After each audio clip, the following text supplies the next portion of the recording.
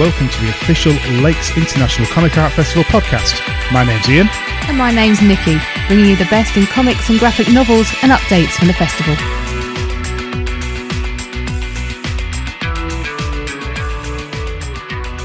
Hello, welcome to the Lakes International Comic Art Festival podcast, episode 60. My name is Ian. And I'm Nikki. 60?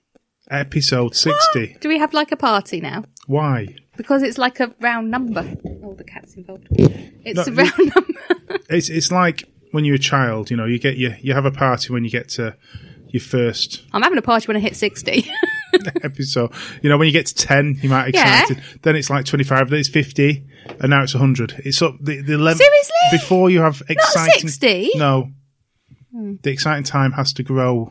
So, yeah. I'm a little bit disappointed. We're not excited now until we get to episode 100. Are you ever excited, Ian? I'm always excited. Are you? We have a cat attacking the microphone. I'm hanging on to the microphone. Do you want to remove I do need to manoeuvre the cat. While I explain what... I don't know how I'm going to manoeuvre the cat. She's really in here now. So on this episode, we've got author of Sensible Footwear, A Girl's Guide, Kate Charlesworth, on to talk about the book and about her life and times and career. She's got her head stuck now. This is not going well. Most people would actually stop and re-record, but we're not. We're going to keep on going. I can't get my microphone up now. Look, it's got all droopy. Jesus, it's not even me for once. Come on. Well, I think I've got the cat. We've got Tom is on to talk and do a review on Tony Esmond's new comic, The Chronicles, which we're also going to have a little chat on very shortly. He's a naughty boy. Now? Have you finished? I don't know. My microphone keeps... Who's a naughty boy? Tony? Sort my microphone out. It keeps going down. Oh, look. We've got another episode of Mutter Downs, which is the Pete and Mike extravaganza show, as we'll call it. Just stop letting them talk together. 2 hours. They can't. You just can't leave. The funny thing is, it's like, this is part 1, but you said to me, just, we can do that in 2 halves for them. It's like, no, this is half of it. So they're on to talk about 5 events from the festival programme, and they've got 5 more to talk next time. So this time they're looking at gothic comics, zombie movies, banned censored comics, hell-themed heroes, and Belgian comics. Essentially, they're saving us a job. Because we were going to do this, and you know what? We'll leave them to it. We shouldn't tell them stuff. They've stolen that idea. What Tom's idea? Stolen our comic we were going to review. I know. It's like they're taking over. Taking over. Yeah. So, because of that, we're not Sack coming back all. after this. This is it. There's not going to be a second bit of us. Is there not? No. Are we not even coming back? Mike and Pete can deal with that. Oh my God, you're letting them win. So, before we do some reviews, we've got some thanks to say. Mm-hmm. We've had from Flying Eye Books, yes. or No Buy Press, whichever, 2 different, yes. same company. Hilda and a Mountain King sent to us. So that will be reviewed next episode. Do you know how beautifully it turned out? It was gift wrapped. It was, wasn't it? It was gift wrapped in Hilda paper. It was so good. We've also got something very different to talk about next episode, which is a card game called Salty Dogs, which we've been sent to review. It's an amazing game. We were offered this opportunity because of our previous podcast, and they just sent out to a mailing list. But because the guy Andy Brown who's made the game, he's working for Berserker Comics, and in particular Simon Bisley, yes, who is possibly my favourite comic artist ever. His art just stands out for me because the things he draws is just so vibrant, and I love his work. We thought it's ideal to talk about. The artwork within the game is perfect. So we're going to play that, and we'll discuss that next episode. And the Kickstarter is starting around that time as well. From what we've seen so far, it looks really good fun. Yes. Pirate card game. Pirates. So with animal pirates. So we were hoping to do that before this, but we've not had a chance. So it'll be next episode. As the Kickstarter launches, we will tell you all about this card game. Yes. Because let's be honest, we're all nerds. We like comics, we like TV, we like movies, and we like games. Yes. What's wrong with that? Well, some people would. Oh, well, they're not important. No. So it's fine. Okay. Before we get into reviews, there's a couple of things I want to talk about. One, which I don't think I've brought up, is my excitement over the new He-Man cartoon, which I don't think we've brought this up yet. Wow. Yes, I'm sure you haven't stopped banging on about it to me at all. It's animation. It fits within the Comic Art Festival programme. Okay. Oh, it's animation. Anime, exactly. So if you've not heard, I'm sure you have if you're interested. If you haven't, you don't care. Wow. Netflix are utilising a team who brought Castlevania which is amazing. It's gorgeous, amazing animation, and also it's been taken seriously. It's been taken with real love and passion of the character. They're bringing an anime version of Masters of the Universe. He-Man and the Masters of the Universe. He-Man. This is the problem. Everyone calls it He-Man, but it is actually Masters of the Universe. He-Man and the Masters of the Universe. And they're doing it as a follow-on from the cartoon, so it's not a complete reboot or anything. This is continuing those characters as they were in the original 80s cartoon. It's been helmed by Kevin Smith, who... biggest nerd out there, isn't he? He knows his stuff. He's going to put... he's made balls up with films and stuff, but he cares about the characters, and I think that's the biggest thing about it. So he's choosing the writers who are then going to write each individual. There's going to be different writers per episode. He's doing one of them. Yes. And it's just the fact that he cares that is getting me so excited about this project. I can't wait. Yeah, you've only mentioned it once or twice. Well, I've been after this for so long. Times. You have. You were whinging about it only a few weeks ago. But She-Ra's come out, and it's done really well. It's not it's fun. It's not what probably we wanted from a She-Ra. But it's they good made for it younger, didn't they? But it brings younger. Well, it's a kids' program at the end of the day. Teenagers in. It's a teenager. Well, was she a teen? I don't know. No, it's one of those. Probably imagine she's about 18 in the cartoon. I thought she's about 34. Okay, but at the end of the day, She-Ra and He-Man were never designed for people of our age. So what they've done with She-Ra is fine. Yes. It fits. Yeah, we shouldn't really get whingy, should we? Because it isn't designed for us now. But also the other side is we have grown up with this, and we do want it to be for us. So this feels like He-Man and the Master Universe is being made for us. Everybody, more so the older generation who grew up with it. It's for the middle-aged people now. So yeah, I'm just so excited about that, and I can't wait to come on and talk about it. It's so good. It's so good. Okay, calm down. Okay, bring yourself down now. The other thing we want to talk about is coming out within the next month will be Nicole Bates' new comic. My full name, Lady Nicole. We've sort of not talked about this much. I've made sure you haven't given too much out. I'm not allowed to put because you put every bloody page up. People I know, I'm terrible. Yes. Yeah. So do you want to just talk a little bit about this? Am I allowed to say about it now? Because I've pretty preview. Much. This is the first place you can hear this exclusively. Right, so I... Without giving the story away. Okay. Bringing it back in now. Bringing it back. We're just going to blurt out the entire thing. So this time, I mean, I was lucky. I've been laid up for a week with my 2 days. 2 days. That's all I needed. I cracked on with this comic, I tell you.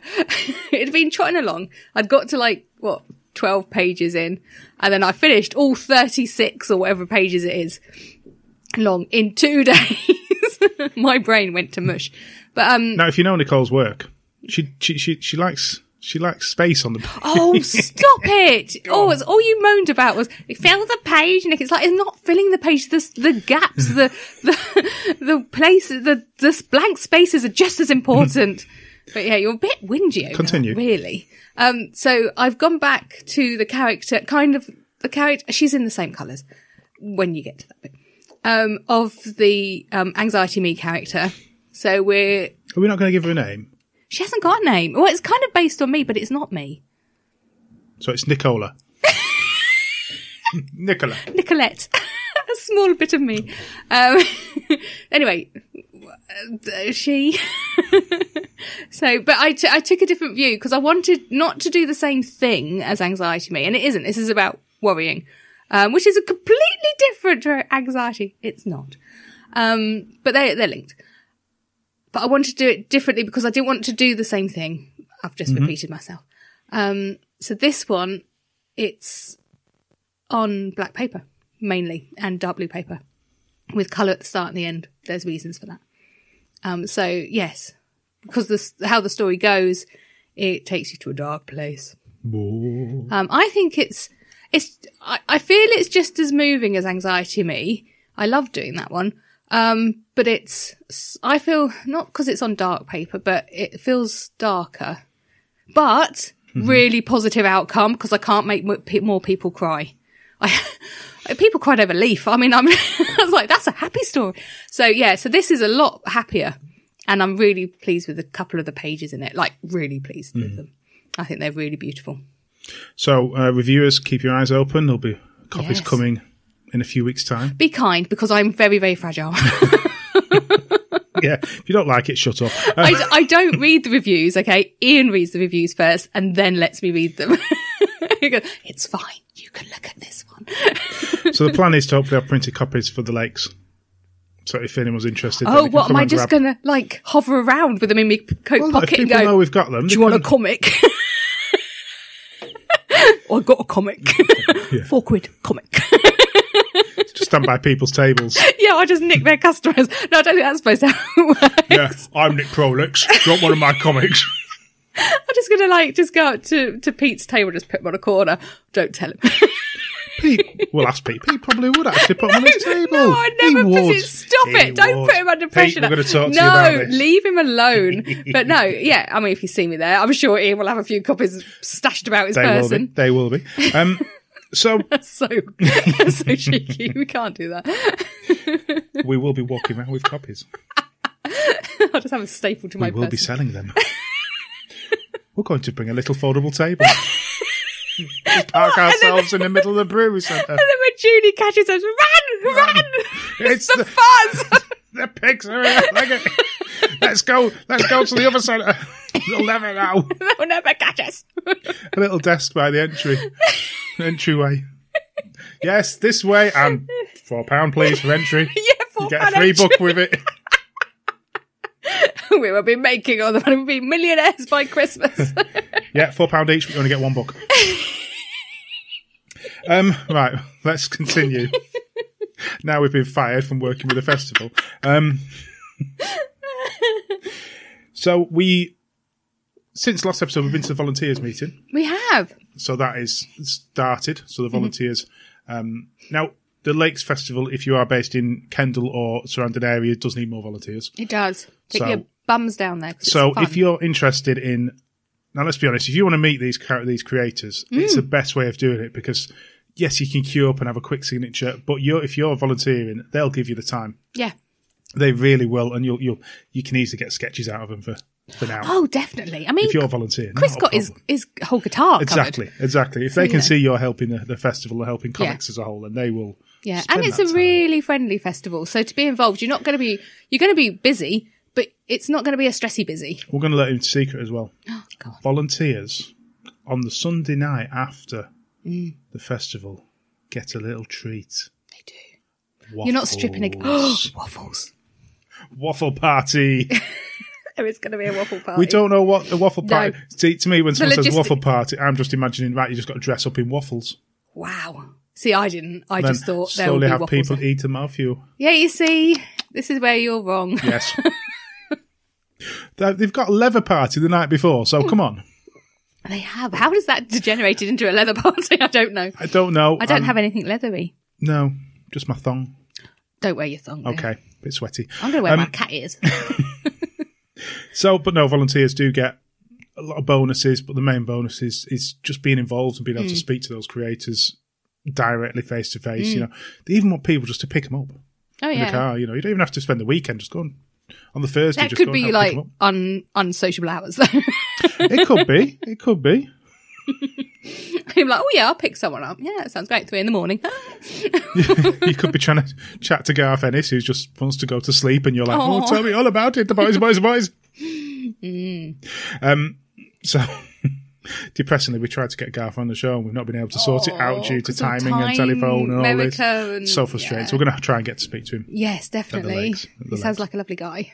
Right, so let's do some reviews. Go on. Now, we're going to do Matt Garvey's new comic First Class Hood, which is intriguing that you were talking about how you've done different types of paper, different colours, and he uses different artists to put different themes across. Different times. Yeah, different times and different moods in the book. So this is not a sequel to Red Rocket Comic, but it's set in the same universe. He calls it an equal.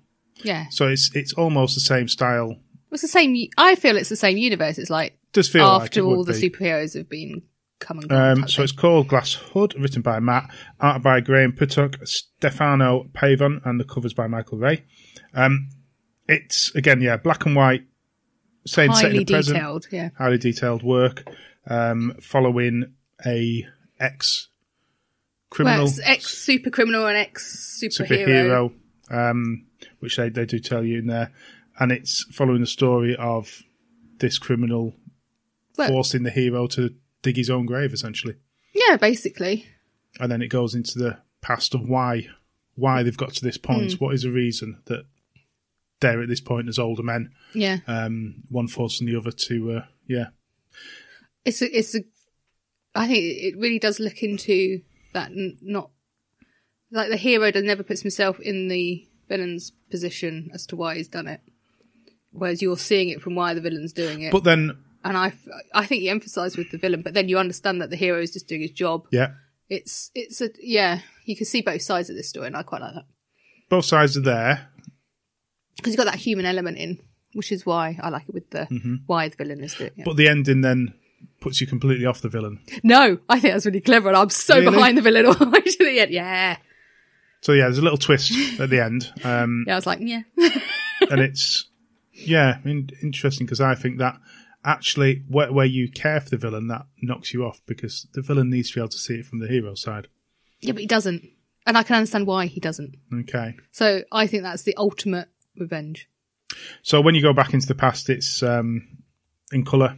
Obviously, different style.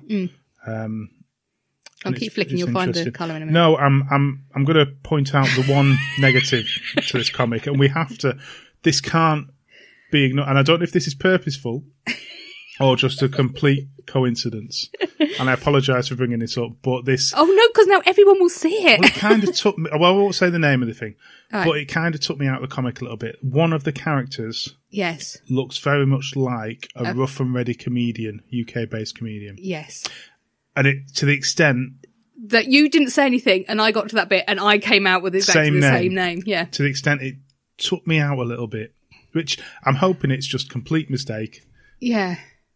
Yeah, I know what you mean. And Matt, if you want to know. Yeah, we'll let you know. But other than that, yeah, it's an intriguing story and certainly up there with Matt's the usual. Not as good as Red Rocket comic, but still a good comic. And very enjoyable. And again, Matt's done it again. Mm-hmm. He keeps doing it, doesn't he? We might have to nobble him. Sorry? Nobble him. You know, like we do to racehorses, if they keep winning. Nobble can mean many things, so we'll just continue. I meant it in the actual sense of the word. Right, let's move on. I'm going to talk about one I read a little while ago, actually. It's not been fairly recent. Cloud Hotel by Julian Hanshaw. And I've got some bump pre-prepared. Hello, you, with your pre-prepared bump. Because that's better than nobbled, isn't it? Yes. Yes, it is. It's towards the bottom. I've got it now. Remco knows he is special. He was chosen. He reckons God took a shine to him when a bright light in a clear northern sky brought him to the incredible Cloud Hotel. It's a place of wonders, an escape from the world, and a place to be alone. Well, almost alone. But now it's time to check out, and the hotel's last two guests must race against time to find what has been lost before they overstay their welcome. That sounds very intriguing. I haven't read this one. No, you've not read this one. This is. I'm going to show you the art actually while we're talking about it. This is, it's a little bit confusing at first. Mm-hmm. In fact, it's quite confusing throughout the whole lot, but confusing in a good way. It still makes you think and draws you in, trying to work out what's going on in this hotel. Essentially, this little lad felt like he got lost, and then he's suddenly in this hotel. Now the question is, has he died? Oh. Is he alive? You know, it could be that this is the gateway between life and death, and you're not quite sure. That's kind of good though, if you're questioning it. And he meets this girl in there who is just going along with it. You know, isn't quite sure again what's going on, and then it progresses as the hotel starts collapsing around them. You know, and you're trying to work out what's going on. The art style I really liked. It's got an odd look to the characters. Oh, I see what you mean. Yes, but they pull you in, and you can the expressions come across in their square faces is probably the best way to say it. But it's very cute, very bright, and very intriguing story. No, I like how they've done that. Really nice, isn't it? I do like different. Yeah. So the story goes through. It's got religious overtones, but nothing that jumps out in your face. And you just follow the story, just intrigued to what it all means. What is it all about? And I believe at the minute it's still only £2.49 on Comixology for 130, 40 odd page graphic novel. Well worth picking up and having a nosy through. Yeah, that one. definitely. Sort of one of those ones that just makes you think. Yeah, I'm going to read that after we come off here, actually. I do tell you about these things. I know, but you see, it's like your iPad, and not, I feel our like iPad. Well, only because I put that picture of the Witcher in the bathtub at the front. But yeah. So I need to look in it. I do enjoy Comixology. It gives you that opportunity to try new things without having to spend so much money. You know, £15 taking a risk if you've not heard of a graphic novel, but £2.50. You know, it's worth trying. And finally, Tom's going to talk about Tony Esmond's The Hawk Chronicles, but dirty boy. I'm not going to go into the detail because I'm sure Tom will do that. I just wanted to ask your opinion. He's a dirty boy. Of the stuff. I'm not going to have words with him when I see him. Well, again, I'm not going to go and explain what it's all about because Tom can says. do that. The title says it's all, I think you'll find. There's two parts to this comic. There's the written segments.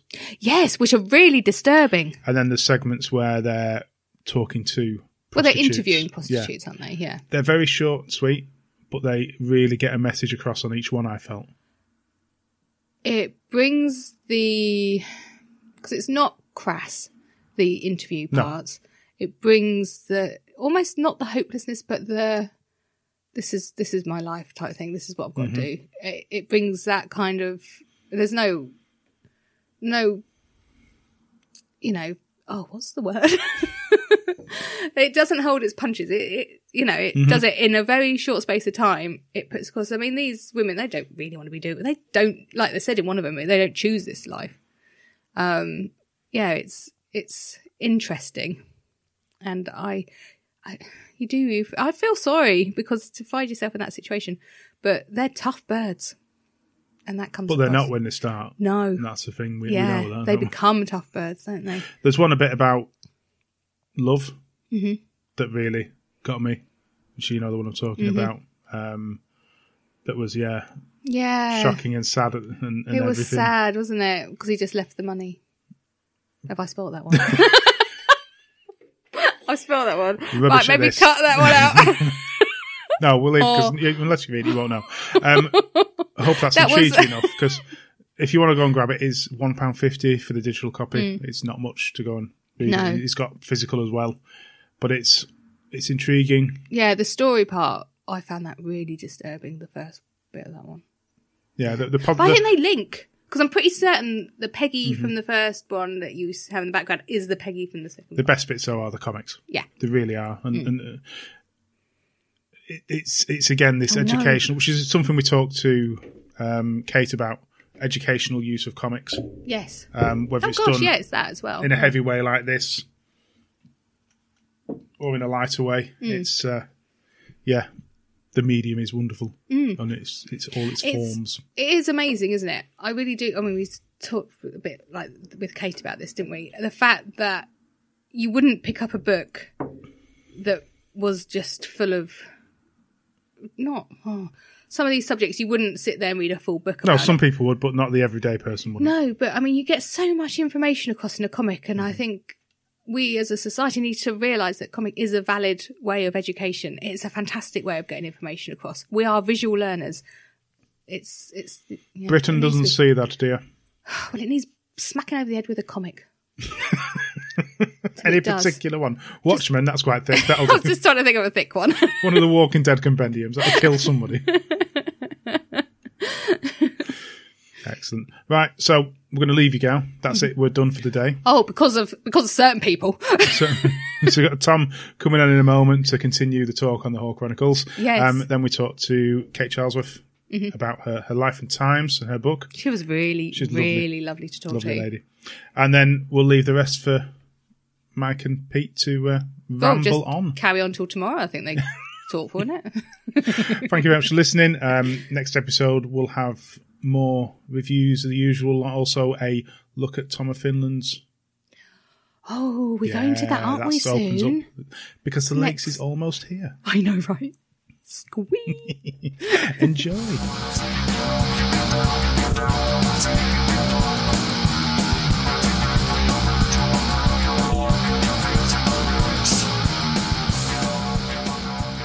Hello everyone and welcome to Small Press, the Small Press review section of the Comic Art Festival podcast with Tom from That Comics Mill podcast. How is everyone this fine day? Now here to talk about a very special book that was passed on to me very recently and has a lot of collaborators involved with one writer. It's a really interesting comic on a whole, really interesting subject matter as well. I am of course talking about The Horror Chronicles, created by Tony Esmond of the Awesome Comics podcast, and with many a very talented artist involved. Now, straight off the bat, it has a really interesting front cover that I believe was done by Vicent from the Awesome Comics podcast, and it's like a VHS tape, so it's on its side. I actually really can't wait to see this comic in physical form. I've only read it digitally so far, and I think it's going to look like a nice little piece physically, especially with the presentation of the front cover, which is a slight downside in digital, but you can still turn your phone or turn your tablet to see it. But it's got on there like the little sticker saying The Horror Chronicles and who the interviews are done by. Obviously Tony's name is first, but all the artists that are on it are after it.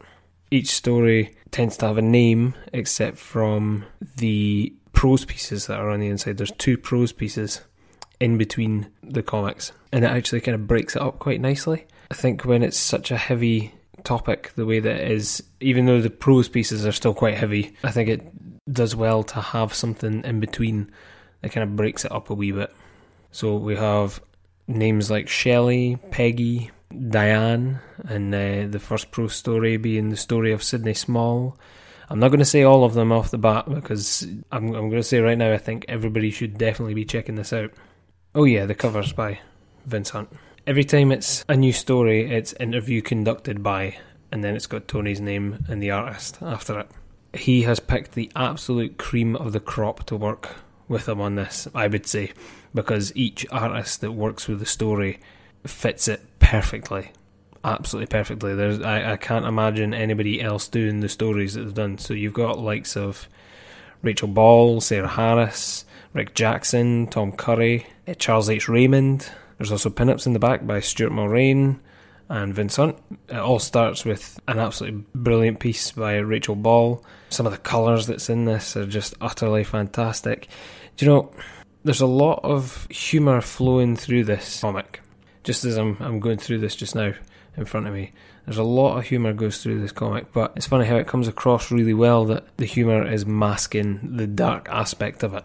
It's an interviewer that you don't see, and the girl in front of them either in a chair or on a couch or something like that, and they're staring back at what seems to be like a camera, and they're giving their name and saying a little story about themselves and what they do.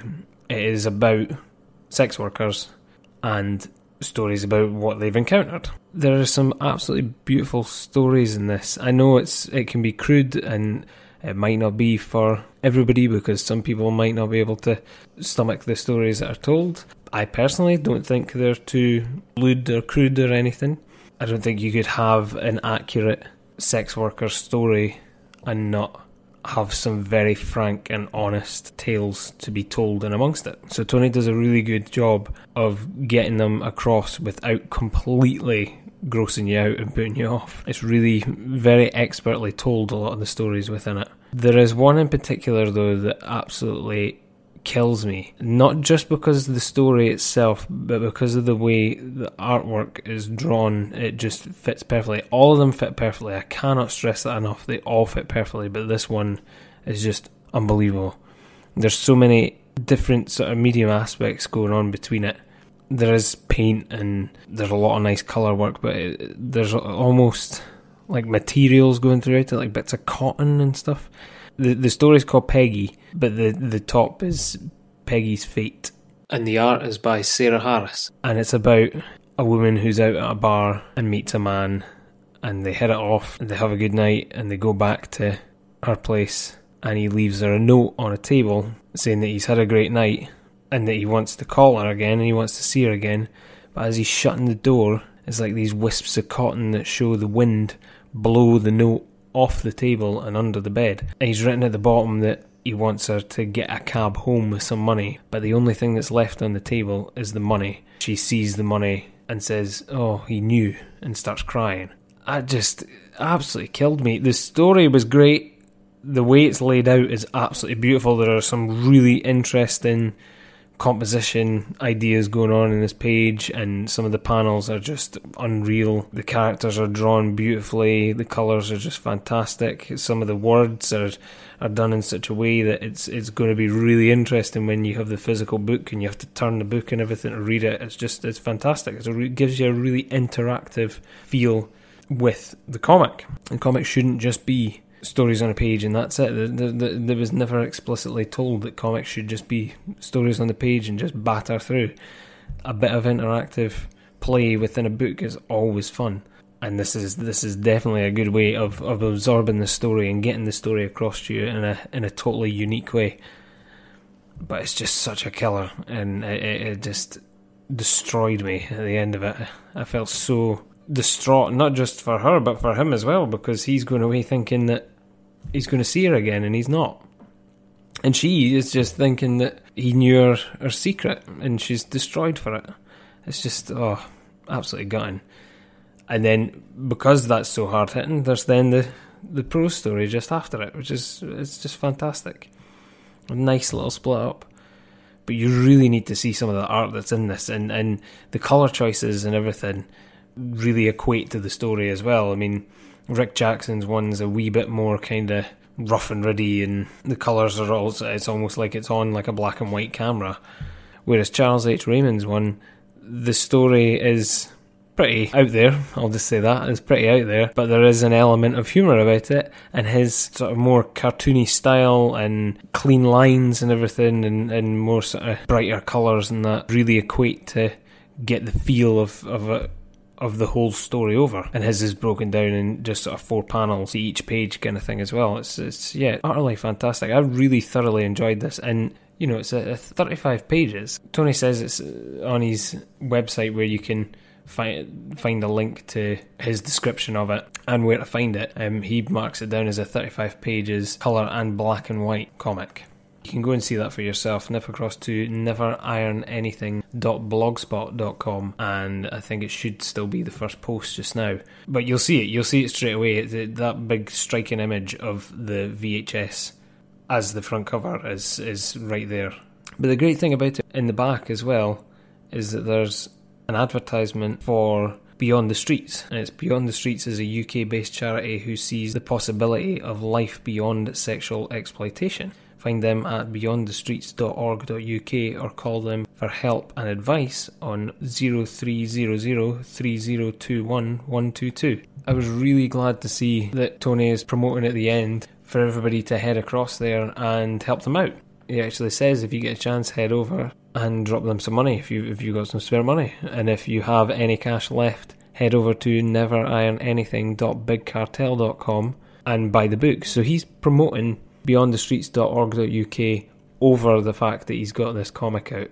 And to be putting out a great book with a good message, a good solid message, and to do it bluntly and honestly and to work with great creators is fantastic. And he's doing it at a brilliant price. Digital copy $150, physical copy $350. But I thoroughly recommend it. Cannot wait to see it in physical copy. The only thing I would want to see is to maybe spend more time with the characters, but their stories are such that it's the only kind of time that you can spend with them that's relevant to the comic kind of thing. But he's done such a good job of weaving these characters that it would be nice to spend a wee bit more time with them. So I really do hope that he does another instalment of it. I'm sure there is plenty more stories that he's got lined up.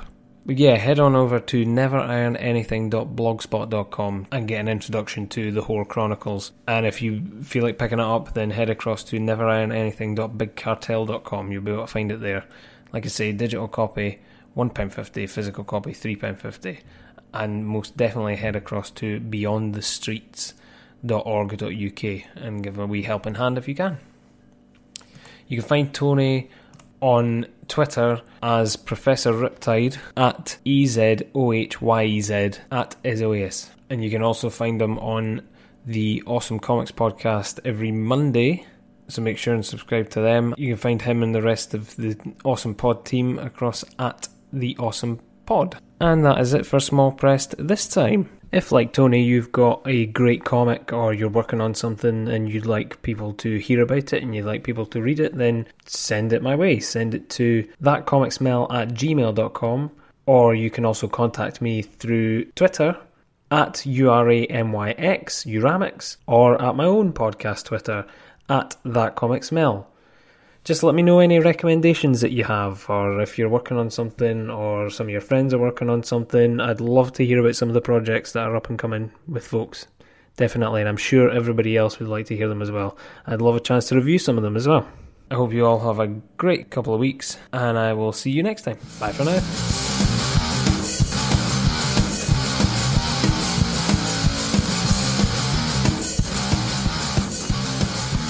Thank you for coming on. That's fine. Thank you for asking me. No, looking forward to it. So we've really enjoyed the book. It's taught us a lot, I think, is the way to discuss it. Yeah, well, that's part of the idea of it, you know. Yeah. Well, we'll get. I believe you didn't like the shoes. You're not meant to listen to a review. Ah, well, they're actually classic Doc Martens of the period. Can I be honest? I don't like Doc Martens, but that's just my personal taste. And yes, you've abused me about this before, I Nikki, have, as well. yes, all the time. That's just me. I'm a raver. We don't wear Doc Martens. A raver. Yeah. Not even monkey boots. So we're going to go straight from there, because that's going to stay in the podcast, me being abused about boots. Yes, so it should be. We have Kate Charlesworth with here, author of Sensible Footwear, A Girl's Guide. Thank you very much again for coming on. My pleasure. So we're going to talk a lot about the book shortly, but first we want to roll back time, back to your early days. Were you into comics back then? I was actually. I mean, apart from when I was a little kid and I took the Beano and the Bunty, you know, that kind of thing. When I was a teenager, I got into DC comics. Mm-hmm. Okay. And I was never Marvel. You know, I kind of stuck with DC. There were so many different titles; it was hard to keep up, really. But I loved them, and I thought, you know, Kurt Swan, who used to draw Superman, I thought, I could never draw as well as that. So I set the bar quite high for myself. So where were you getting them from? Because we always struggled growing up ourselves, getting sort of American comics. So whereabouts? Well, this would have been the mid-60s, I suppose, and the local newsagent kept them. But also there was a stall on the local market, which was fantastic because you got annuals, you know, and I got some wonderful comics there, and of course got rid of them all, as you do. Yeah. You know, Green Lantern, Justice League, all of them, pretty much all of them, and Superman. Oh, that's good to hear. Superdog, well. I know Superdog didn't actually have his own comic, but, you know. I bet at one point he did. Come on, they'll milk as much money as they can. That's interesting, that. Yeah, as I say, we've been from the 60s. We grew up in the 80s, and it's really struggled to, certainly where we're from, struggled to find them anyway. So that's intriguing, is that? So you're quite lucky by the sounds of it. I was lucky, actually, yeah. It's pretty good. So how did you get into illustration then? What made you decide to go down that route? Well, I went to art college, and when I actually went to art college, I fancied doing theatre design, actually, because I was backstage struck. And I did actually go on a theatre course for a while, but I realised that I wasn't at the time a team player. So working, you know, some of the actors were really cranking up themselves, and the best actors were invariably the nicest people. So, I didn't really complete that course, and I thought, you know, I realised that the world of theatre wasn't for me, you know, as a designer. I like drawing the pictures, I like designing the sets, but, you know, that was the end of it. So when I'd been at art college, I'd mostly done graphics. So eventually I thought, well, I suppose, this was in Manchester, and I thought, I suppose I'd better put a portfolio together and go down to London and try and earn a living. So I fell back on illustrations. So I started out as an illustrator, and I got an agent in London. Photorealism was the thing at the time, so I put this photorealistic portfolio together. And unfortunately, by the time I finished with it, I was bored witless. One of these drawings, which were lovely, took about a week to do. They were very immaculate. And cartoons are a bit quicker than that. And also they kept me amused. So what happened was basically I kind of, as an illustrator, the photorealism gradually changed to humorous illustration. And the humorous illustration gradually turned to cartoons. I was doing work for a magazine called World Medicine. And one day they said, "Oh, Kate, would you be interested in doing cartoons for our letters page?" And I said, "What with the speech bubbles?" And they said, "Yeah." And I thought, "Yes, that's it. Cartoons, proper cartoons." Because I actually fancied being a cartoonist when I was a kid. Okay. So I was a working illustrator, but all the time I've been doing that, the day job, I'd been doing cartoons for Dyke magazine, and then later on for Gay News and Feminist magazine. So I had the alternative stuff as alongside the day job, and it was across the board, it's cartoons and illustration eventually. But in the 80s, around about the time of the AIDS crisis, I was asked to contribute to a graphic compilation album called Strip AIDS, which was put together by a guy called Don Melia, who was himself as a gay comics artist. He had a superhero called Matt Black, which is such a good name. and they invited comics people, comics creators, and cartoonists. And that, for me, that was the kind of crossover point where, two worlds met. And at that, I met the Knockabout lot. Yes. And I met Woodrow Phoenix, or Trev's Phoenix, as he was at the time. And eventually I met Bryon Talbot and just... lots and lots of comics folk. So after that, I gradually contributed to anthologies and albums and comics. And that picked up eventually. So, you did a bit of work with the Talbots as well, I believe. Is that right? For the Sally Heathcote Suffragette. That was, I must have not read that first, just investigating. Intriguing. Well, we did that in, I was just about to start, I was starting in on this book, this Sensible Footwear thing, which I've been working on in my head anyway for quite a long time and mucking about with scripts. And I met Bryon and he said, Mary's just written another script because they'd done Daughter of a Father's Eyes, so they were doing it at the time. And he said, it's about suffragettes. And I'm busy doing my Granville series. Would you be interested in doing the illustration, drawing it? Would I? Just a bit. Thank you very much, And so I did. So Mary wrote it, Bryon designed it very closely and, and did all obviously the text, typo and all the rest of it. And I did the illustration leg. So it was like a huge, huge illustration job. And, Bryon described it as Mary was the writer, he was the director, and I was the performer. Okay. In comics, the sort of seniority is reversed. So, the writer is king or queen and so on. So that was fantastic. It's a really, really good book because it's a cracking story. Considering you've just done your own graphic novel, how did you find working under someone else's script? Well, everybody asked me that, and when I first got the script, and not just the script, that's fine.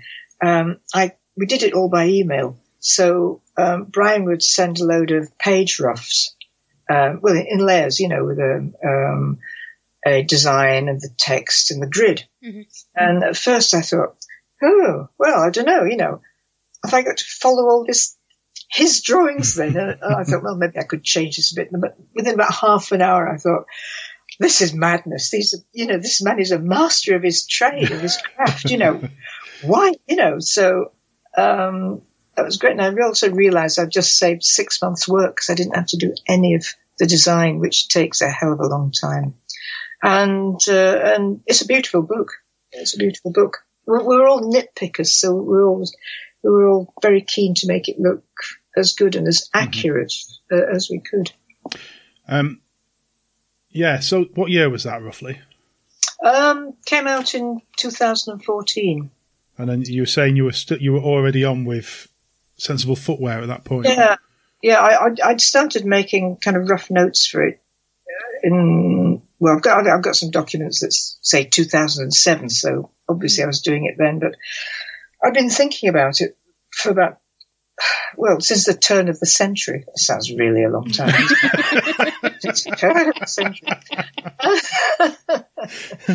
I'd had this idea because I thought, people will forget their history already. In the late 90s, everything was so different to how it was. And this is before gay marriage came in, but it was obvious, on the cards. And I thought, it should be everything should be collected into one space and not in text, because that would be, who the hell would want to read it? But so in a graphic novel, and perhaps I could be the person to do it, or a graphic compilation. So I had this great idea that I had everything, LGBT, everybody in great detail. And I thought, that's bonkers. That's just crazy. I'd be dead before I'd, finished the first 20 years.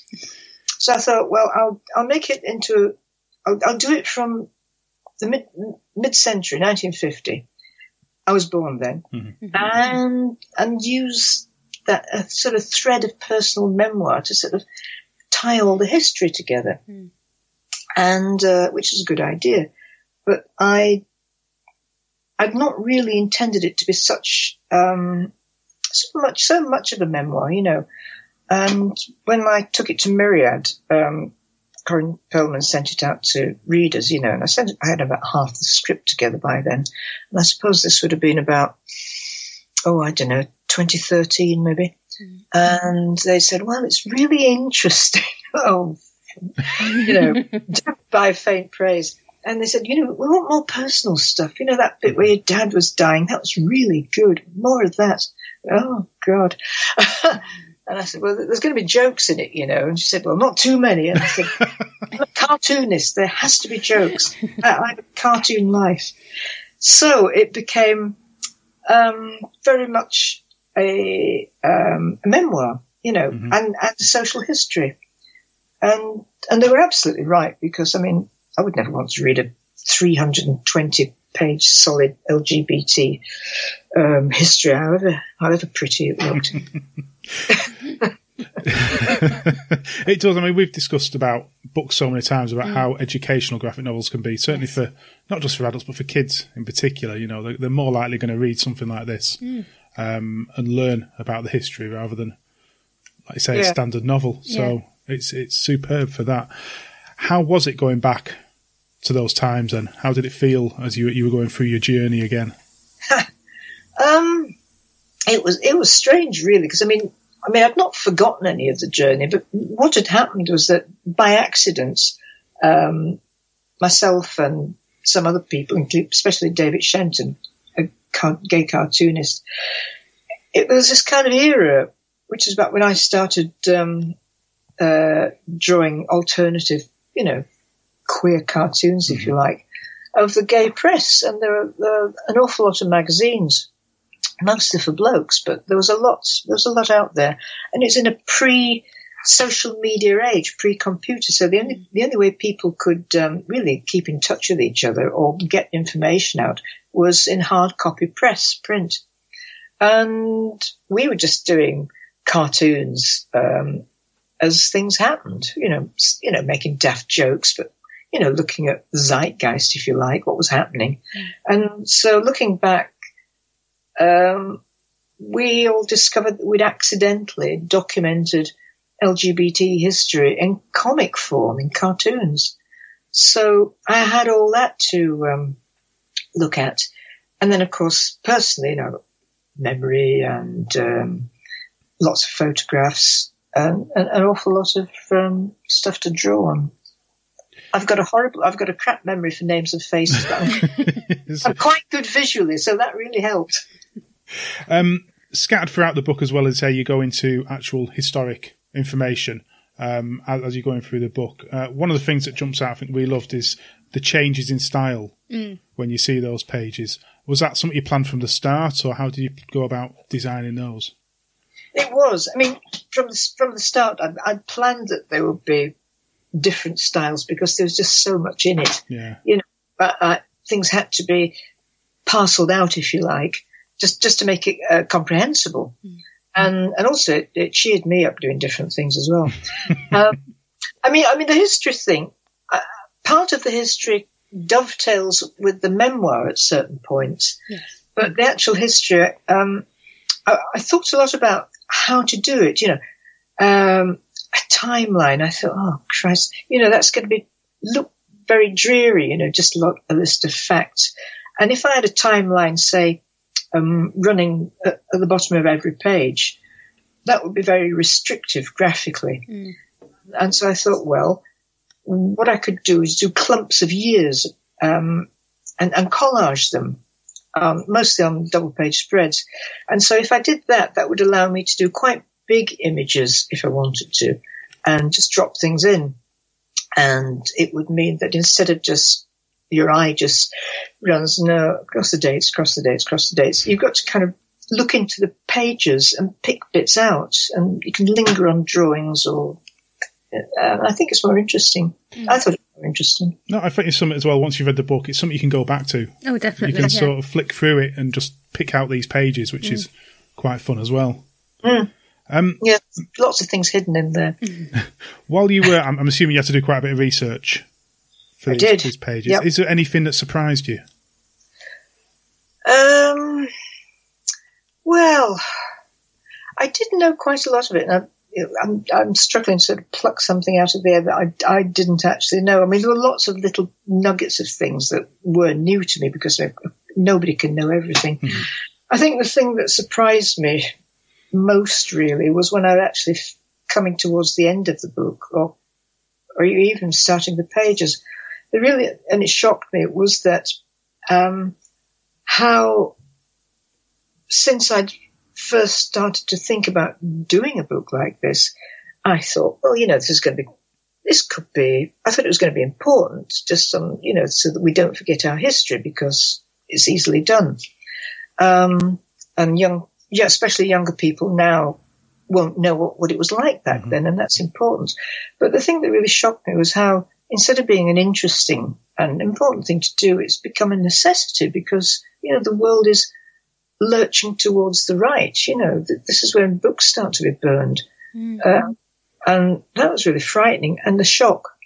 And so I'd always thought that we should never be complacent because, it's great, you've got equal marriage now and this, that and the other, but and these are very, very hard fought for human rights. But, they could go, get the wrong regime in and you're off. I mean, look what's happening. Yeah. Boris, jeez. Let's not go there. No, absolutely not. Please, I wish I didn't have to. But, yeah, so although things have changed fantastically, you can never be complacent. No. Anti-gay, anti-LGBT violence is on the rise. Unfortunately, there's always going to be idiots out there. That's what it comes down to. But the idiots are being given permission to do that, isn't it? Yeah. That's grr indeed. It's annoying. It's I don't want to go into that. It's so frustrating looking at the news every single day. And anyway, let's move away from today. Something I think that growing up, obviously our attitudes with gay, lesbian and so forth, we grew up where it was just normal. It wasn't an issue, certainly in our families. We've never been a problem. But there's certainly been a lot of history on gay issues and how they, but not much about lesbians. So it was interesting as well to have a book that focused more on the female side. Yeah. Have you found anybody coming out and talking about that and found it helps them in any ways? Yes, I think people are really pleased to see us there, you know, because because lesbianism or dykery, or, you know, however you want to describe it, was never actually illegal. Although there was an attempt at the beginning of the last century by some MP to try and make it so. I think the MPs politicians were just embarrassed and just go, yeah, shut up. So it never really got anywhere. But there used to be this old joke, or this old rumour, it wasn't true, that politicians wanted to include women in I think it was a Labourshire amendment, I can't remember, which gave, you know, draconian sentences on male homosexuality, and they apparently wanted to include women in that, but nobody had the bottle to tell Queen Victoria, so they didn't do it. Which is a great story, but it's not true. Oh. So what happened was that women, probably because we thought not to be important, men were the great threat, you know. But because, and so in consequence, we didn't suffer the horrible, horrible things that so many men did suffer. Mm-hmm. Awful blackmail. It was a blackmailer's charter. But because of that, it rendered us even more invisible. Yeah. As women often are too. You know, women judge research. I was trying to look up an ancestor of mine, and she got married and she disappeared, you know, because she took on somebody else's name. Yeah. So women have always had areas of invisibility, and we've had them in spades, as it were. Mm. Yeah, no, it's sad, but as he said, you certainly see things have improved for yourself and the culture, which is absolutely brilliant. So you're up at the Lakes this year. I am. You are. One of the things I think it's fabulous. Yeah, well, one of the things obviously this year they've got quite a few areas looking at LGBT culture. Tom of Finland exhibition, which is looking really, really good. And you've got a panel as well, haven't you? Yeah. Can you talk a bit about the idea behind that, or what you're going to be talking about? Well, I'm on a panel with, or a conversation, I suppose, with Bryon Talbot chairing it, and myself and Daryl Cunningham, who's another Myriad artist. Yep.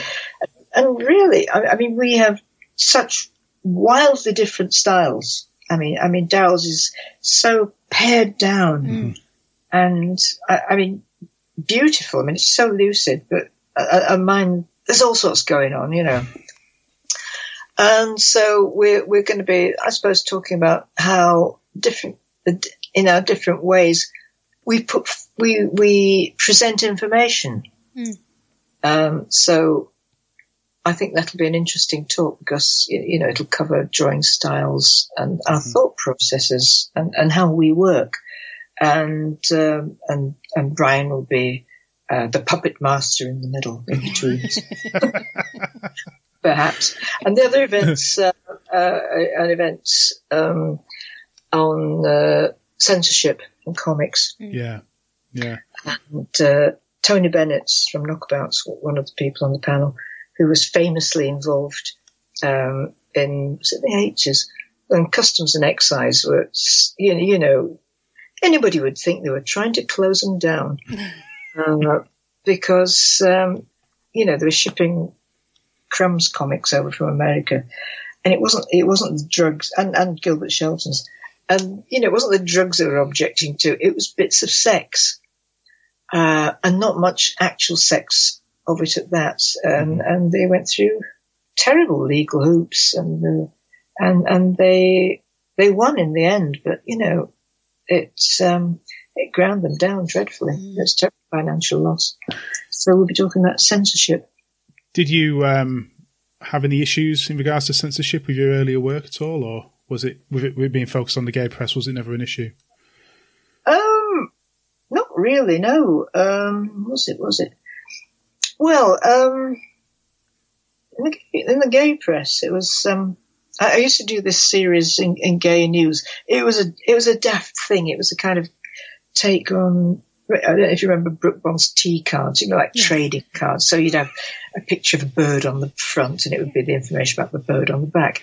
And I had a thing called Exotic Species, some of our British gays, So and do all these drawings of different sorts of blokes, or women, men. And there's like, you'd have, I've got one, there's 2 male cyclists and it was in night time and they were taking their kit off. And they got their bikes propped up and they said, and the bike lights were on, and one of them said, "Oh, shall we do it with the lights on? Shall we leave the lights on?" Ha ha. And very different style. It was a long time ago, and some daft copy on the back. And it was, there were about 50 of these things published. Because Gay News is fortnightly, and I worked for them for about 2 or 3 years. Mm-hmm. And they were published by Gay Men's Press in a small book. There were stereotypes. It was sending us all up, myself included. And the publishers got this really fierce, angry letter from a woman called Pat Arrowsmith, who is still around and is a very, very famous peace campaigner. And she was wildly angry that this awful book might be seen by straight people, and what a terrible impression that would give of gay people. They only printed 800 copies, so, the likelihood was slender that anybody would see it, even in the gay community. So there's that kind of thing. And funnily enough, earlier on when I did work for a magazine called Sappho, they say draw, and the only thing I knew about were rifty-tufty old bardikes. And this strip about this dreadful woman who was a right womanizer, basically, in a humorous way. But I was quite young, and I didn't realise that people were furious about it. This isn't the image of lesbians we want to promote. It's like they didn't want to frighten the horses. And I was drawing these really rather common women who were having a life,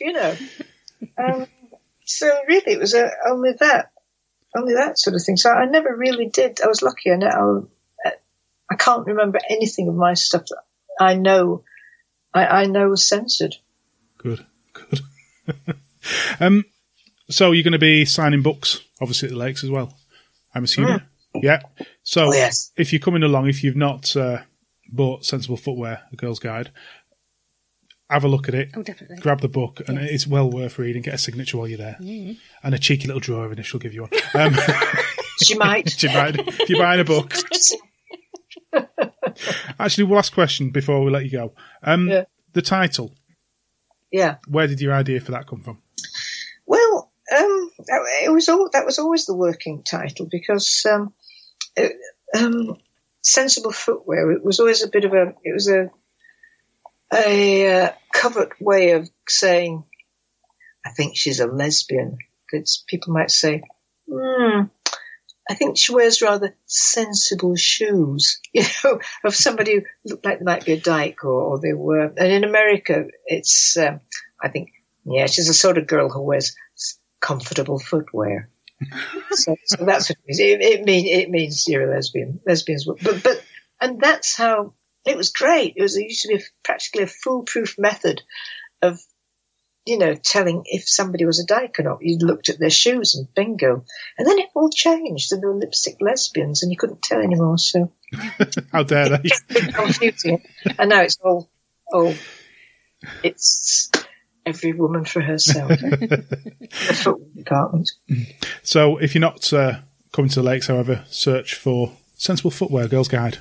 Now we know where the title came from. As I keep saying, it is well worth reading. It's another wonderful Myriad book. They keep getting them, keep grabbing new amazing authors and throwing them out there, because there's so much educational content. Yes. In their range. It's brilliant. Jokes. There's jokes. Yes. And jokes. Oh yeah, I say educational sounds boring, doesn't it? But trust me, if it's boring, I won't read it. Thank you very much for your time, Kate. Thank you very much for having me. See you in October. See you then. Room for one lawgiver, please. Judge Dredd. Or is it just Dredd? Fancy seeing you here. Catwoman, You also here for the Comic Art Festival or a stint in the ISO cubes? Of course. I love to see my makers in action. Ah! Watch it, Greenie! Careful, Hulk. In this town we have a saying. Once is a coincidence, twice is a booking offence. I think he booked the events on the website. Huh? comicartfestival.com. It's got all the perfect information about the event. Yeah, so's my fist. Druck, I'm out of here. Not standing around with those 4 tortoises that have just entered the building. Cowabunga, dude! Find out all about the Lakes International Comic Art Festival and booking information at www.comicartfestival.com. How do? Welcome to Mutter Downs, the yakking about comics section of the podcast. I'm Pete Taylor. I'm an illustrator and comics creator. Online, I trade as This Man, This Pete. And my co-host is... Mike Williams. I'm generally just a big comic fanboy. I've been recording for this podcast since day one, which is now over 2 years old. And I do a section normally called Mike's Mutterings. Yes. So this has become sort of an annual event for us, and sometimes anytime there's a special occasion. So we've done different subjects in the past, haven't we? We've done Marvel versus DC, and what was the last one we did? Swords versus sorcery. Swords and sorcery, yeah. Of course. And now we're going to... It's not a versus anymore, is it? We're just going to essentially have a look through the festival programme. And there's some events that have just sort of popped into mind as being good starting points for a bit of a yak, aren't there? So absolutely, yeah. First of a two-parter. Our fans will be pleased to hear. So we'll be doing 5 today, discussing 5 events from the festival today. And then in the next episode, we'll be discussing 5 more. So we're going to start, aren't we, discussing Gothic comics. Top Gothic comic for us both. The inspiration from this came from, on the first day of the festival, on the Friday, between 10 and 5, they're holding a comics up close masterclass. And this is... They've done this in previous years, I think. It's kind of a more academic side of comics, where they have keynote presentations, panel discussions, and discuss papers that have been published. And one of those papers is from Catherine Spooner, My Friend the Devil, Gothic Comics. And this is from Catherine Spooner, Professor Catherine Spooner, and her particular research interests incorporate Gothic literature, film, comics, popular culture, fashion, and costume in literature and film. And her most recent book is Post-Millennial Gothic Comedy, Romance and the Rise of Happy Gothic. So we thought, okay, this one jumped out at us because we both like the Gothic aesthetic. And the idea was just to come up with our top Gothic comic. So do you want to go first on this one? Gothic comics to me instantly bring to mind Gene Colan, mostly known as a Silver Age comic artist, worked on Daredevil and Wonder Woman. Extensive history with Marvel, worked with them in the 50s on some of their monster comics, I think. Incredibly fluid, smoky visuals. He did very full pencils, so the reproduction of his work was largely really down to who was inking him. Some inkers like Tom Palmer could work wonders with his pages, and then other artists that were perhaps a little more graphic perhaps found it more difficult to ink him. But the work other than Daredevil that I think he's mainly known for is the Gothic comic that I decided to talk about, and that is Tomb of Dracula, which is the 1972 comic. Now, this was when Marvel had been under the auspices of the Comics Code for many years. Right. Which after the sort of Senate hearings in the 50s, the comics companies put their own sort of guidelines in place. Largely, it seems, to get rid of the very successful publishing company EC Comics. So you couldn't do any supernatural comics. You couldn't feature werewolves. You couldn't feature vampires. The villains couldn't be seen to be getting any rewards from their crimes. But Tales from the Crypt was a big reason behind the ban, wasn't it? So it was a lot of that kind of genre. The visuals that were shown in the Senate hearing were pretty much exclusively, I think, from EC Comics. So you had lots of decapitated heads, and you had some, violent imagery from something like Crime Does Not Pay. But by the time we get to 72, Marvel's been going for roughly about 10 years in its, successful post Fantastic Four era. So by the time we got to 1972, the Comics Code had started to, lose some of its teeth, and they were willing, I think, for other areas to explore. I think as well, we're now in the 70s period where Marvel is desperate to expand. So this is the era where they start exploring things like, blaxploitation and kung fu, and horror is one of the areas that they move into. It's, I think, also relevant that they start with something like Dracula. I mean, you don't have any rights issues there, so it's perfectly able for them to look at. It's classic. It's instantly, everyone knows who Dracula is, but they obviously put their sort of, Marvel spin on it. Stan Lee was planning a Dracula book, and Gene Colan heard about it, and I think Gene decided that he had to draw this book. In fact, I think it ran for over 60 issues, and he drew every single one of them. But at the beginning, I think Stan Lee wanted Bill Everett, who was the guy who drew the first issue of, who created Submariner. He wanted Bill Everett to draw it. So Gene Colan took a day off, apparently, of his own time, and worked up samples to convince Stan that he was the guy. And you can imagine, with this swirly, he obviously just showed him the pencils at the time, but Stan took a look at his samples and said, "Yeah, okay, you've got it." And interestingly, Gene based his Dracula on, instead of the usual sort of Bela Lugosi or Christopher Lee, he based his Dracula on Jack Palance, who, Oh, I didn't realise that. Yeah. Okay. Yeah. Which, when you start to look at it, when you go back, it's his Dracula is a bit more brutish than a lot of the more suave depictions of him. And at this time, apparently, Jack Palance was known as a heavy, wasn't he? He was the bad guy.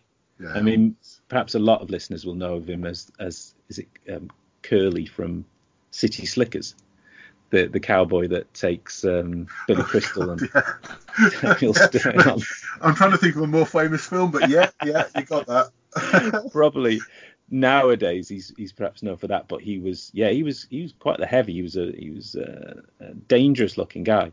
So yeah, he based the visuals on Jack Palance, and it started off with it didn't start off particularly the easiest route. They had a few writers before Marv Wolfman came on board, and they really seemed to click. I think they both got on well. I think Colan talked about having a good understanding with Wolfman and really getting on with his scripts.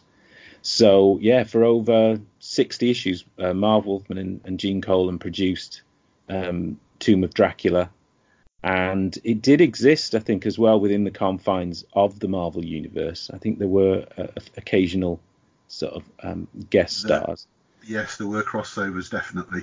Yeah. Spider-Man at one point might have appeared. I remember these, you see, from reprints yes. in the back of a main title in the 80s. That's where right. I kind of caught these. And I think there was a British weekly that there might have been a British Dracula weekly as well, which I think we had the advantage to a certain extent. We'd have seen Gene Colan's artwork in black and white, which I do think it works so well. But the Marvel sort of approach, their take on it, the Tomb of Dracula was set in modern times. It featured Rachael Van Helsing, who was the granddaughter of the original vampire hunter from the novel.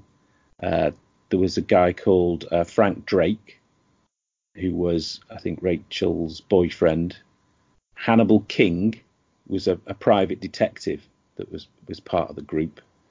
I think at some point he ends up getting, I think turned into a vampire. So he's that good guy cursed with the problem they're trying to cure.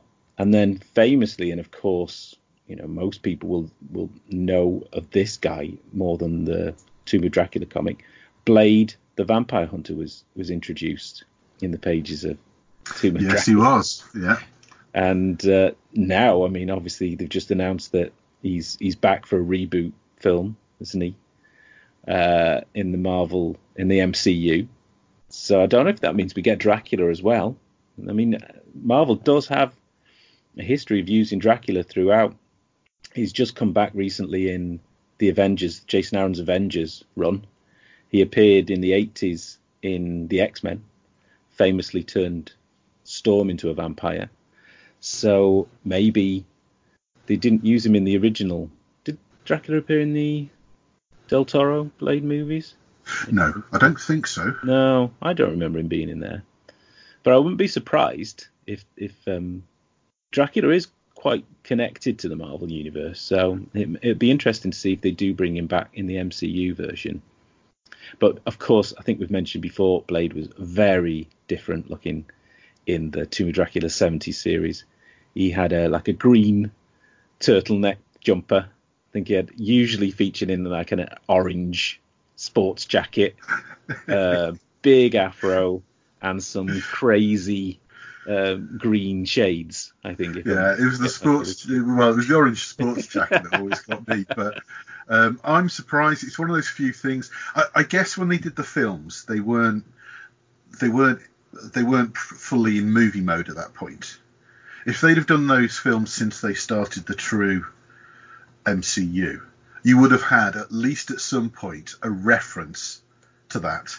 Yes. Like you would have had the jacket, like grab the jacket off a Vagrant or something like that as a nod or something. But I do like the original film, funnily enough, of the series. Got a lot of time. Mignola, I think, worked on Blade 2, produced some storyboards. I think some character designs. Yes, yeah. Spent a lot of time in Prague, I think, when they were filming, in big buddies with Del Toro.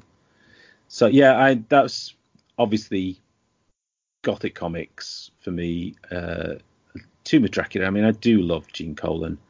I think there was never a book really that fits so well with his style than Tomb of Dracula. He was obviously very happy working together. He did a good long run.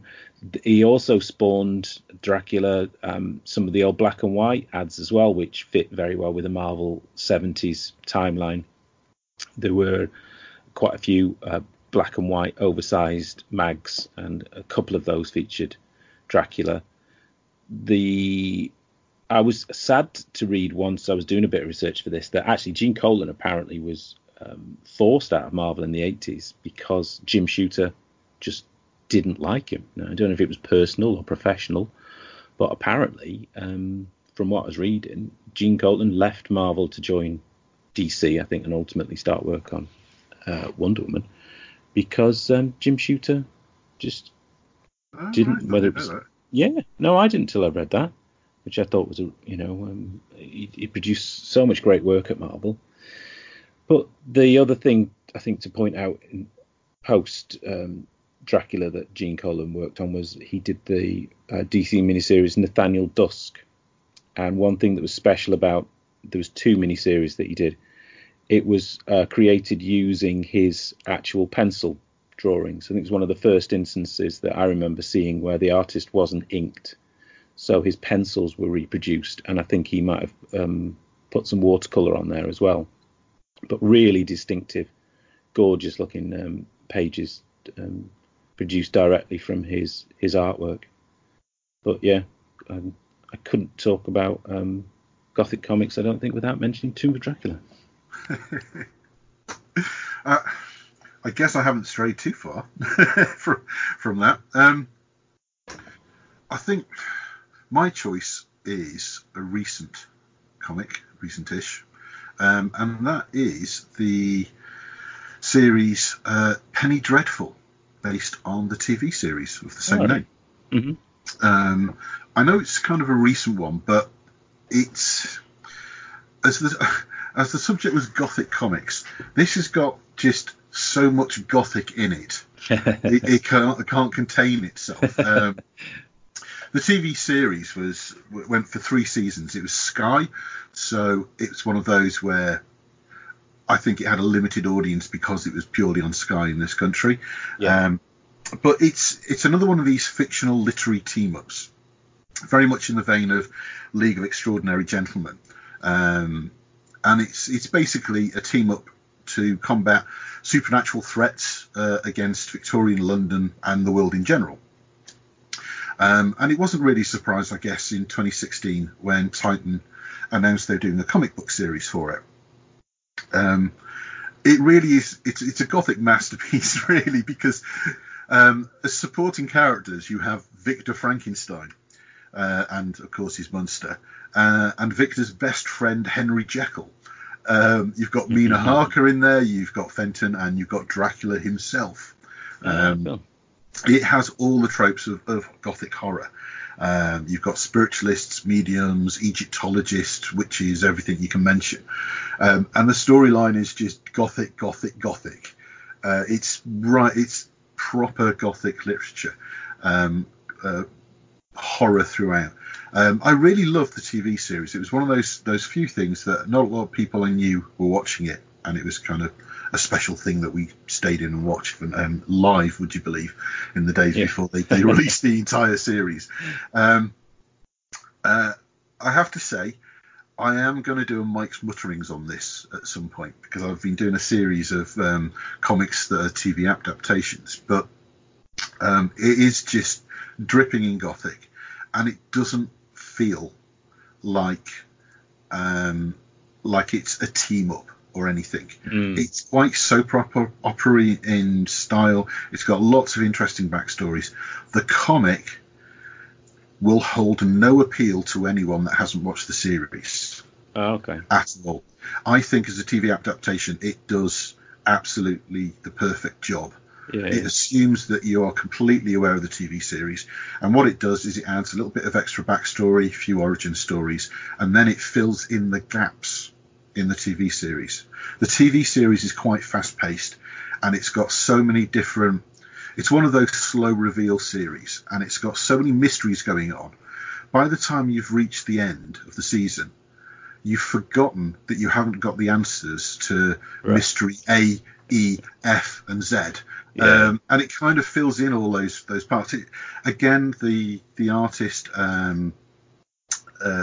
is very good at... It's not a detailed comic. It's very much shadowy and obscured. It's just an absolutely superb example of the genre. But like I said, I'm going to do Mike's Mutterings on it sometime, because it is a bit of a favourite of mine. So I've been saving that for a while. Perfect. But it's actually written by the scriptwriters of the show. Oh, that's good. So that's why I can't recommend it to anyone that hasn't seen the series. So watch the series, then read the comic. Superb. It's Louis de Martinez that's the artist, and I think it's just a perfect choice. You didn't want a clear, concise artist with lots of detail for this. You want it to keep in the shadows and get that obscurement in there. So exactly. It's all about mood, isn't it? Really, Gothic comics. You want mood really over everything else. Exactly. I mean, really, why didn't I choose the League of Extraordinary Gentlemen? Because this reminds me so much. But I think I didn't choose that because the League is just so much more than Gothic, because it covers every genre and every timeline if you go beyond the first book. And I guess that's why. But I have to obviously make the nod that I think Kevin O'Neill is just the master of Gothic artwork. Yeah. When you read the first volume of League of Extraordinary Gentlemen, or the first few volumes of Nemesis the Warlock that he did, Nemesis, yeah. I mean, he throws in Gothic architecture and then adds Gothic to it as a backdrop, even. So I think I had to mention Kevin O'Neill. There's a lot of holding back, to be honest, on some of these. I think, you know, our regular listeners will obviously almost be able to think they know who we're going to say in certain instances, because I feel like I have been on a bit of a broken record, perhaps, when I'm talking about some creators or some hell-related characters, you know, purposefully. So yeah, I mean, I could have talked about Witch Hunter on this one as well, with most of Mignola's creations existing within a Gothic universe. Yes. But I have tried to not repeat myself. Right. So the second sort of event, it's a cinema event, isn't it, that we're going to talk about next? So it is. As always with the festival, they do like to stick a few films. And I think over the last couple of festivals, it's becoming a lot clearer themed what they're doing with the films, which I really like. Yeah. And what they've got is on the Friday night, on the 11th of October, they're doing a double bill of Shaun of the Dead and Dawn of the Dead, which is the 2004 remake. And then they're also doing on the Sunday The Stink of Flesh, which is actually introduced by star of the film, and I'm going to get this name wrong, Curly Trapoya. And I do actually know who this is, because he kind of was in a documentary that I realised that I didn't know him from the documentary, but I have actually seen it, all about Kaufman and his kind of genre of films. And I think it's very much in the same style. It's comedy, and I know about this film because somebody told me about it. Okay. So they have very much gone. I think with Dawn of the Dead, there's a good, strong sense of humour in there. So I think they've gone with more comedic, zombie stuff here. But Dawn of the Dead is still a serious zombie film in my mind. Mm-hmm. So I guess really what I suggested on this one was our best and worst zombie film. And well, very neatly, they're showing one of my favourite zombie films ever, which is Dawn of the Dead. The original, 1978, was a big one for me, because when I was a kid, I had access to every video that was out at the time, because my dad and my uncle ran one of the first video shops in North Wales, and that was my first job, in inverted commas. Can I ask you, Mike?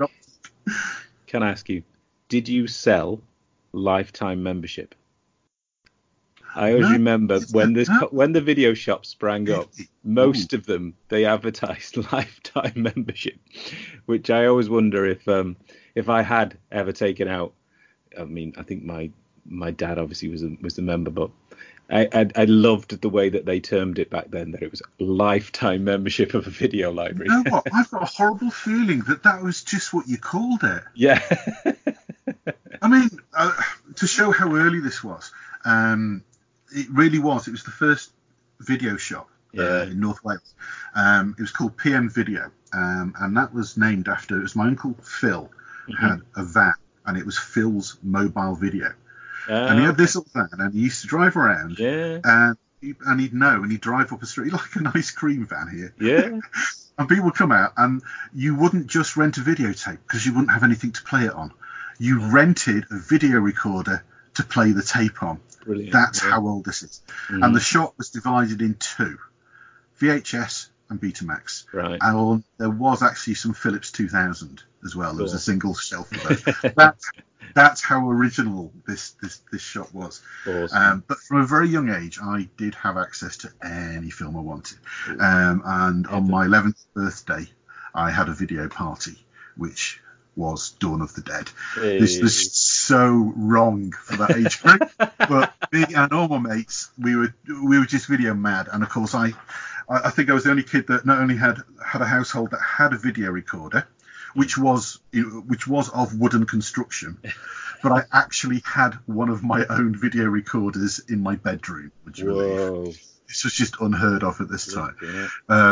It was a superb thing for a kid. It really was. But it remains one of my favourite films. And then in 2004, they did a remake of it. Zack Snyder was the director. And it was so divisive because, like a great mate of mine, Joe, he just refused to like this film because it had fast zombies. Right. And therefore wasn't Romero. Now, there were fast zombie films before, and I completely agreed with him. But this, I just thought it was such a superb update of the actual the theme of consumerism, and the visuals in this film I just absolutely loved. And for years it had to be a guilty pleasure because most of the zombie-loving film audience hated it as well because it wasn't Romero. And I think it absolutely is in intent. And I just really like it. And the great thing is you recognise so many people in it now. Yeah. Ving Rhames sort of like became quite famous off it. Sarah Polley was the main sort of actress who is one of these. She doesn't do a lot of films or TV or anything. I think she does mostly stage. But I thought she was brilliant in it. And it's just both of them are my top zombie film. It just absolutely has to be. And the great thing is, I love this film so much.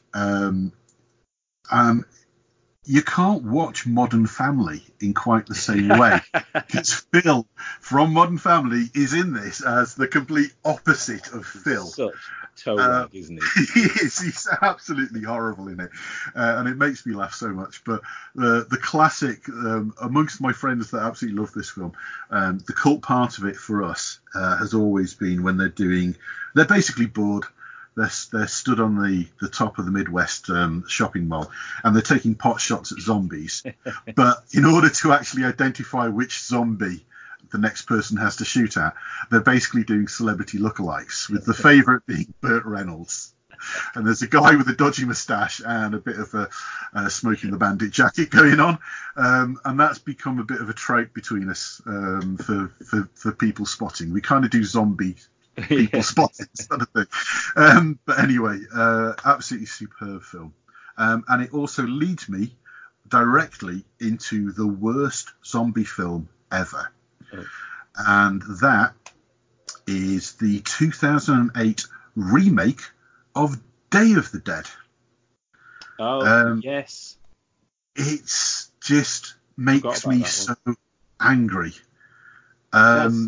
Yes. Is that the one? It's not. It's like intelligent zombies. Is it?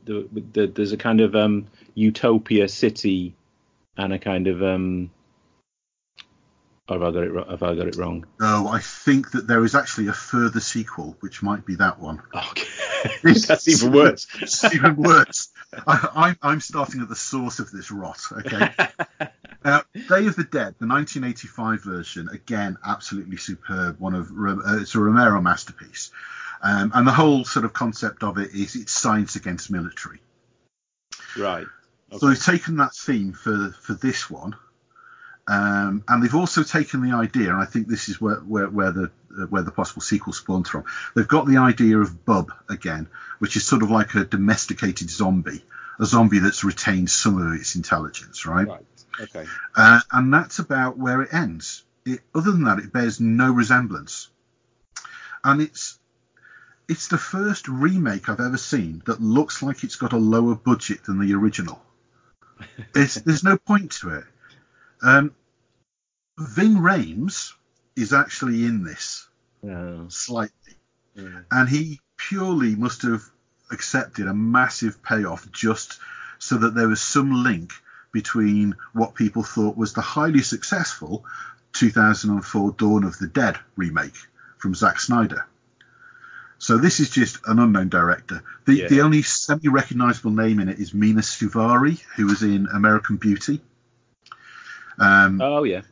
A lot older than she was in American Beauty at this point, but doesn't look like she's aged a day. And she's supposed to be in the army. And when she's in army uniform, in the camos with the cap, she looks like an 8-year-old girl playing dress up. She's the most unconvincing soldier you will ever see in your life. It's awful acting, terrible dialogue. I just don't know where to. It's just awful. Anyway, that's my rant over. Well, funnily enough, I've got Dawn of the Dead as well for my favourite. Original or remake or no, the 2004.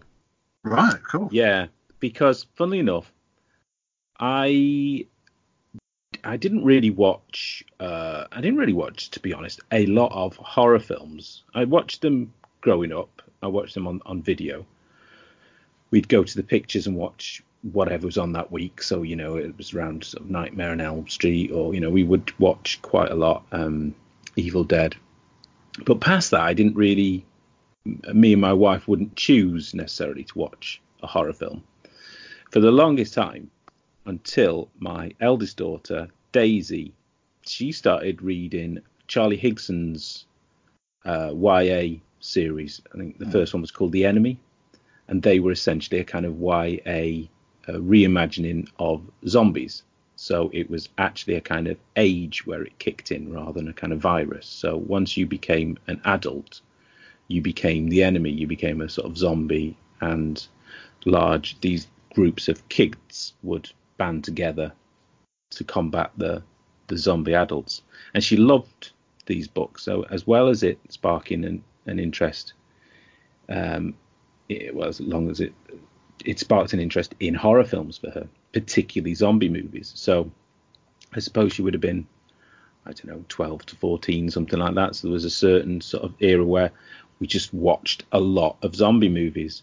And we did go back and watch, was Dawn of the Dead, was that the original? No, Night of the Living Dead was the first. No, it's the original. Yeah, it was the original. Not as old as you think. It just happens to be filmed in black and white. Yeah. And then it was Dawn of the Dead, then Day of the Dead. Right. But we do have Romero sequels after that as well. Right. So we did go back and watch the very first one because I'd read about that in movie bags. But if you're not, I think if you've not grown up and watched it progress, it did seem a little tame in comparison to what we've seen since. Absolutely, but it defined what modern zombie films are almost. The tropes are introduced, aren't they? And the element of dread being through numbers rather than through a singularly sort of powerful entity. That was what I always found was the creepiest thing about zombies, was that they were just, there was no end to them. But Dawn of the Dead, I remember when we went through lots, and we've watched lots since, but I remember being instantly pulled into Dawn of the Dead by the opening scenes. That first sort of morning after is so brilliantly done. It is superb, isn't it? Isn't it? And it's all one shot almost, isn't it? Yes. It's very quick cut. And again, Sarah Polley is just superb, lightning quick responses, but just the whole running and the cars almost hitting people, and then absolutely superb. And I could watch that over and over, and then you've got this sense of the world as well, because it sort of pulls back at one point, I think, when she's on the road, and you get a real view of the expanse. And you've got various plumes of fires, and you've got the city in the background that's aflame. I think you see the helicopters and the planes falling from the sky as well. the depiction of the apocalypse in that first, I don't know if it goes by so quick as well. Is it 10 minutes? I mean, it might not even be 10 minutes, it might be 5. But I think that's the go-to thing when it was like favourite horror movie. And then, of course, like you say, it gets a bit more comedic. And the group, they're in the shopping mall and they're up on the roof. And I think it's one of the first few zombie movies that I just really, really enjoyed. And with extra geek credentials, of course, because James Gunn wrote the screenplay as well. Yes, he did, yeah. So, we've got that on DVD, and we will go back and rewatch that one. And like you say, I hope you have the extended. Oh, right. I don't know. I don't know. I have to check. Actually, you know what? I think they just did the extended as the DVD release. It'll say on the top though. Yeah. There's quite a bit extra from the original. I've got the box set that's got the original cinematic release, and it does actually add quite a bit. Yeah. No, I really enjoyed that, and we've watched. It's still remained. We watched as a family. We watched Walking Dead, which surprisingly, my wife again, who wasn't particularly a horror fan, absolutely adored the TV show. So that became a big family favourite. But we do actually have a bit of a tradition in the Williams household, which has now been held up for over a decade, and that is on New Year's Eve, post midnight, I should say. No matter what we're doing, whether we've had, unfortunately, I have to say, now in later life, you have quiet New Year's Eves, but occasionally we still rock the boat and we still go out to a party. But no matter what time you get in, before you actually go to bed, we have to watch a zombie film. Oh, right. Okay. We've done it for 10 years. I've got no idea why I started it, but I refuse to let it die. Although, to be honest, I think it's a fun thing. And I think anyone, if we have guests specifically as well, they expect it as well. But Dawn of the Dead was 2 years ago. Yeah, the year before we did. What we did was we saved up the last 3 episodes for a Walking Dead series. Actually, that was the first time we did a non-film.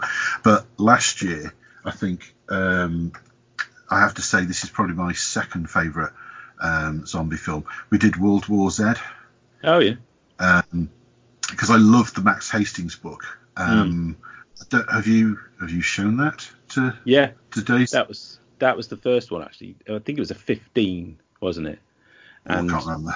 I think I managed to sneak her in. It's the one time we've managed to get. I couldn't get her in to see World's End of all things, which was a 15, but somehow I managed to get her into World War Z. So that was the first sort of her first horror movie at the cinema. So we both went to see that. Yeah, we both. I've not read the book, and I've had lots of discussions with people.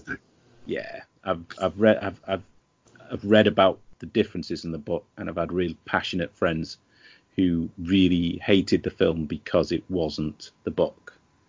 But yes, yeah, that was quite a lot of people said that. But I think what they did was they took some of the best bits, or some of the best filmable bits from the book, and then they strung it into an actual coherent storyline. The book is just a series of reports from around the world, and it's kind of segmented into whilst it's happening, during, and after. It's really, you need to read the book. It's mind blowing, the ideas in it. It's lots and lots of little short reports, and some of the ideas are just unfilmable. Even though the film has some brilliant visuals, such as the walls of Jerusalem, and they're all just piling on top of each other to get up. Yeah, that is that was just filmable, I think, and to be able to make it look realistic. There are bits in the book which are far more epic. Yeah. And I think they would have struggled even with today's technology to actually do it justice. The thing I enjoyed that's most... a good introduction for it. Yeah, no, she was game. It was funny. I was enjoying myself as well. I was watching a whole genre of stuff that I hadn't really explored, and and found that sometimes you cut yourself off from these things because you think you're not going to like them, or you'd prefer to watch something else, and not at all. So it's just another area. But the thing I particularly enjoyed about World War Z was that expansive view of the world. The fact that a lot of the time zombie plagues can be defined to too small an area. I think it was one of my frustrations with Walking Dead to a certain extent, is I wanted to see what was happening in the wider world and not just in sort of Georgia or wherever they were. And the fact that World War Z showed that pandemic spreading, and you did have a global view of the crisis. I thoroughly enjoyed that. And I think since I remember being perhaps a little more perturbed and not understanding fast zombies at first, because they did seem so different. But I think I've read since that people say have suggested that all zombies start out fast, and then because they're dead, it's just a matter of themselves wearing themselves out and they end up shambling. So that works as a theory for me, that all zombies start out fast. That's why you need to read the book, because it answers all those questions. Well, don't they just eventually rot? Well, yeah, kind of. And the one thing that saved people was by going north as possible, because they haven't got anything for body temperature, so they freeze a lot quicker than you do. Yeah.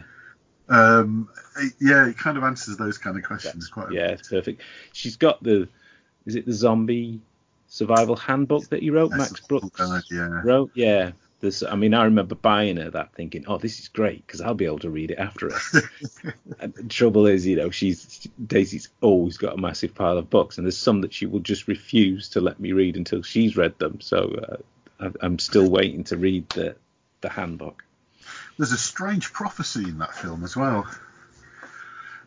Well, when he lands in England, he goes straight to the World Health Organization Centre, doesn't he? Yeah.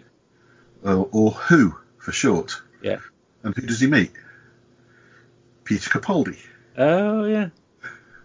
Who's a doctor. Who became Doctor Who. He is a doctor for Who in it. Quite a weird one. It's one of those things you only realise after the event. So that's cool. That was before it was announced. So prophetic film. Well, my worst one is connected with my watching the films with Daisy as well, because Daisy was a huge fan of the Resident Evil series, which she was obviously a massive fan of the heroine, and I enjoyed watching the evolutions. I enjoyed seeing the different genre shifts in the movie. So you've got your kind of desert cowboy westerny one, and you've got your inner city tower block one. They weren't always great, but we generally enjoyed watching them. Daisy in particular was a lot more closely related to them, so she would have her list of the ones that met her targets and didn't. But then I remember she was so excited for the last one. We sit down to watch it, and I don't know how far we got in. It wasn't very far. I think it was about 15 or 20 minutes. And bless her, she's in tears. She's like, Dad, this is awful. Oh. This is awful. And we didn't finish watching it.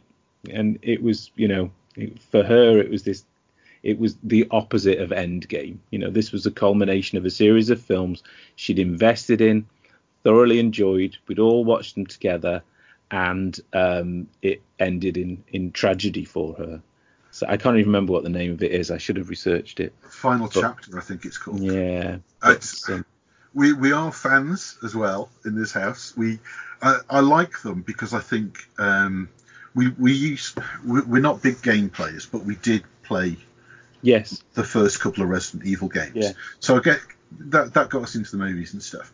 And I quite like the fact that every now and then the movies do the proper they go into video game mode, and so Yes. if it was a normal movie, you'd think, God, the script on this is awful, but they're actually kind of delivering it in a video game mode, and that's kind of makes you smile if you played the games. But the last one was a disappointment. I did watch it to the end, and I think she needs to, but I think it felt a bit rushed out, that one. I think she had decided it was going to be her last action role. For various reasons, I guess maybe age, I don't know, maybe because she did do a lot of her own stunts and stuff and her own fighting, and I don't know, it didn't hit the right buttons for me either, which is a bit of a shame. Yeah. Especially as the previous film kind of, they always the nice thing about the films, are quite like the cliffhanger that goes into the next film, and it was a brilliant cliffhanger, and then this film doesn't do what you think it was going to do with it. Yeah, I think that was at all. She'd got her expectations built up, I think, really, but it's something that we still enjoy. If there is a, is it Train to Busan was one, I think, one of the more recent ones we'd watched.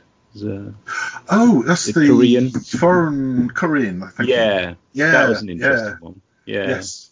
And when they do have that nice, interesting take, it is that genre that, somebody can have a real sort of like new... K-Zombie is a genre. Oh, yeah. There is a big sort of like Korean zombie kind of... and it is different from Hollywood as well, or indie. British indie stuff, yeah. Well, it's great as well that I always appreciate that Daisy didn't mind a subtitled or foreign movie, which I think some kids are a bit fussy about, because we've watched a lot of different genre films from around the world, and I don't know if it is Korean, but have you seen The Host? Oh yes, that is Korean. It is, yeah. Yeah, that's a good film. It's a good movie. It's a really good movie, and it's a monster movie, so that made, I love my monster movies, but a really scary monster movie with real tension in it. So yeah, we still talk about that one. That's another favourite. Well, zombie movies. So now I think we're moving on to now, is this a panel banned censorship in comics?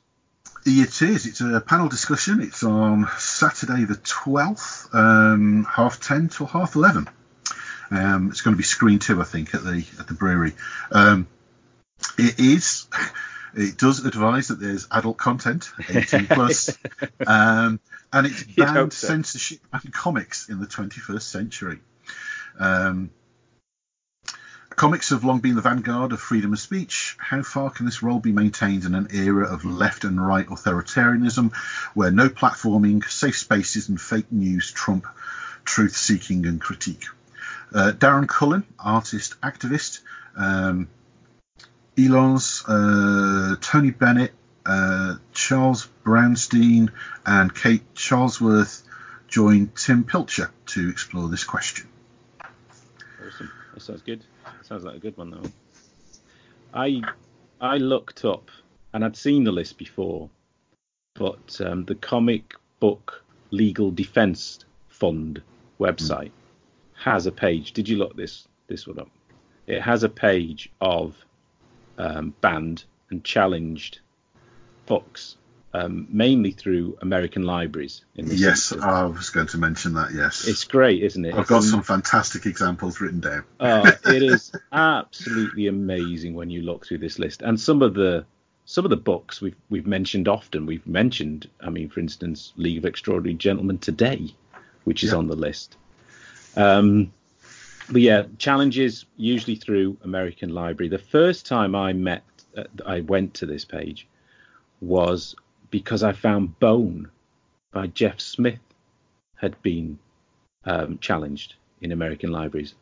And, massive Jeff Smith fan, a book that's hugely important to me and my daughters because we would read the Scholastic reprints. I bought the first few trades when they were self-published by Jeff in cartoon books, and then Scholastic picked them up sort of, would it be mid-90s, and they released slightly smaller but coloured versions of Bone, and we would read them as a bedtime story, and or I would read them doing all the different voices of the characters as best I could remember. Thinking I chose I thought, oh, Bone, he's obviously the main character. Bone. He's like, he'll have my voice because he's obviously talking the most. And I gave the character who does talk the most, which is his brother, the most gravelly, hard to do voice at all. So I would always end up with voiceless after story time. But yeah, Bone by Jeff Smith, lovely fantasy all ages book, was challenged in Minnesota for promotion of smoking and drinking. It was, I think, ultimately rejected by a 10-1 vote. A letter from Jeff Smith was read out. But yeah, there's a lot of recurring, challenges on some of these, like obscene scenes or sexual content. The Graveyard book from Neil Gaiman, that's listed under violent imagery. Yeah. And this was one of my favourites, actually. There's a book by Maurice Sendak, In the Night Kitchen, and it was challenged for nudity. I think the main character basically doesn't have any pants on. In the Night Kitchen was not often removed from shelves. Instead, librarians censored it by painting underwear or diapers over the genitals of the main character, a precocious child named Mickey. It is hilarious reading the list, actually. Isn't I it? noticed on there, Electra has been banned, but Tank Girl was banned in, I can't remember where. I think it was somewhere weird like Mississippi. But Indiana. Indiana was it. Interestingly, Mariko Tamaki, who was at last year's festival, have you read her This One Summer? No. It's a really, really sweet book. It honestly looks amazing, yeah. It's about the friendship between a couple of sort of like preteen girls. And it's kind of, it's one of these books where it really explores sort of like topics that are absolutely what a sort of 11, 12-year-old girl should be reading. Yes. Okay. Yeah. But it got banned, and again with these categorizations of why it got banned. Unfamily. Yeah. What? Yeah. There's loads of them like that. Yeah. And a lot of the time, actually, unfamily is actually referring to non-straight relationships. Yeah. That's kind of, but that it's all Middle America. But that to me sounds like a phrase that itself has been kind of censored as well. Unfamily. It is. They're not saying what they're talking about. It's absolutely clear to me that that's what they're doing.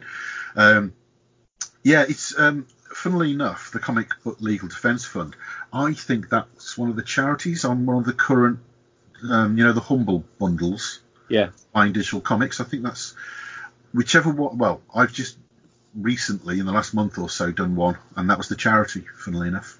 Oh, brilliant. Yeah. Yeah, they do that. There's one here, actually, Sandman by Neil Gaiman. Reason challenged, anti-family themes, offensive language, and unsuited for age group.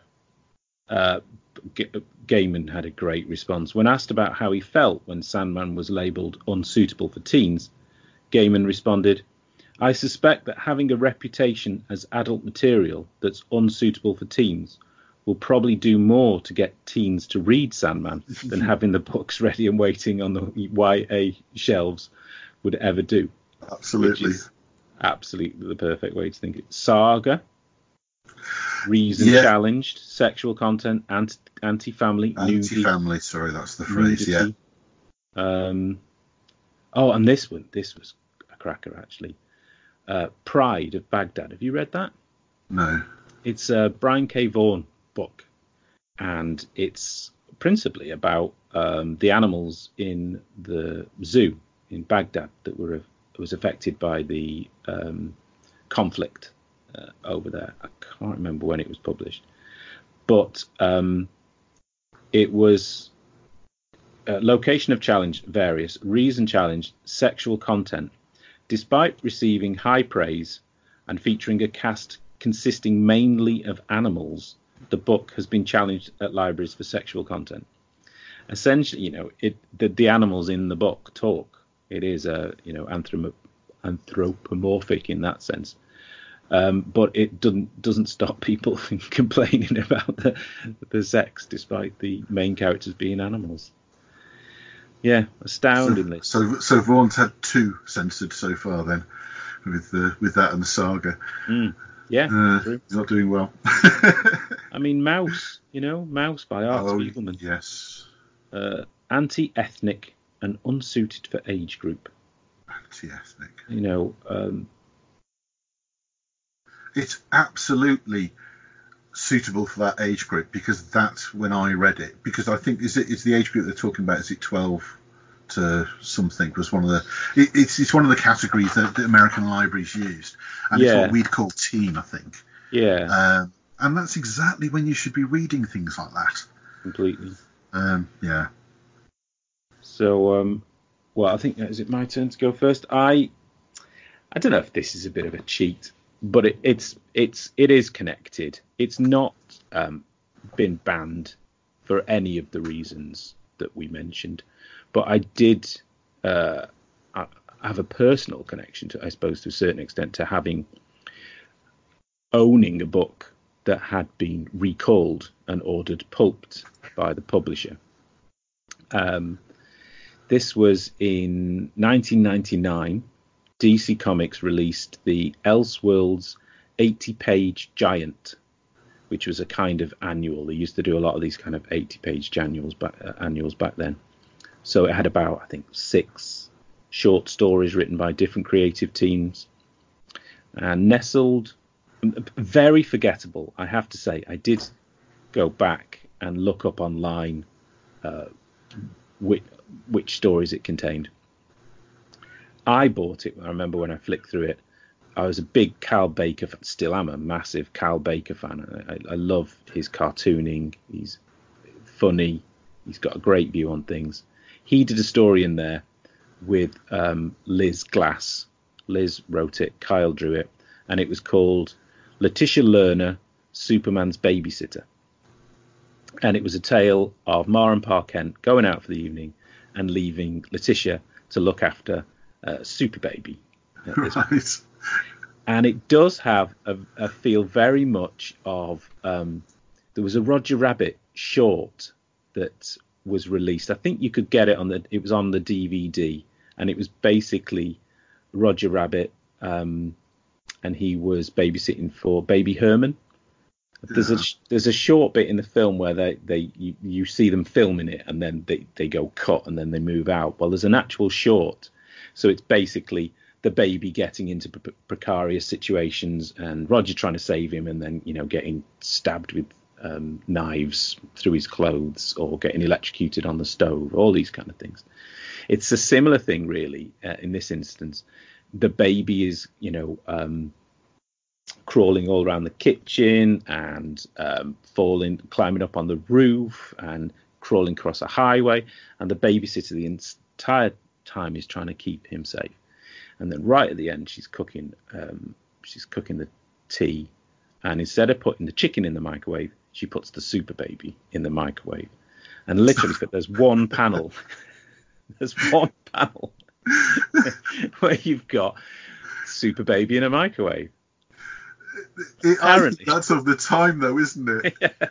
There was this big thing about microwave ovens and the danger of microwaving your baby. Yeah. Apparently, Paul Levitz, who was the editor and vice president of DC Comics at the time, he strenuously objected to little Clark Kent being shown in this way, and he ordered it to be recalled and pulped. But back in '99, I suppose nowadays you just send an email to every comic shop, or Diamond's able to do that. But the lines of communication in '99 weren't that quick. And I remember being in London. I picked up a copy of this from the shelves of Comic Showcase, and it had obviously got on the shelves overseas because the message didn't get out quick enough. So I looked online. I think there's very few. People suspect there's as few as like 700 copies. I was going to ask, have you looked up the price of it? Well, unfortunately, I don't. I don't still have it. I know. I didn't have that much space in London where we were living, so I had to be quite tight with what I kept and what I didn't keep at the time. And I remember the only good thing in it was this Kyle Baker strip, and I do remember I had to make some space someday, and I threw it out. Yeah, that's happened to every comic collector. Mm-hmm. At several points in their lives, they have to condense. That's a cult. Yeah. And it's funny, there are still some comics that every time we moved pretty much every 2 years in London. We lived, north, east. We didn't live south.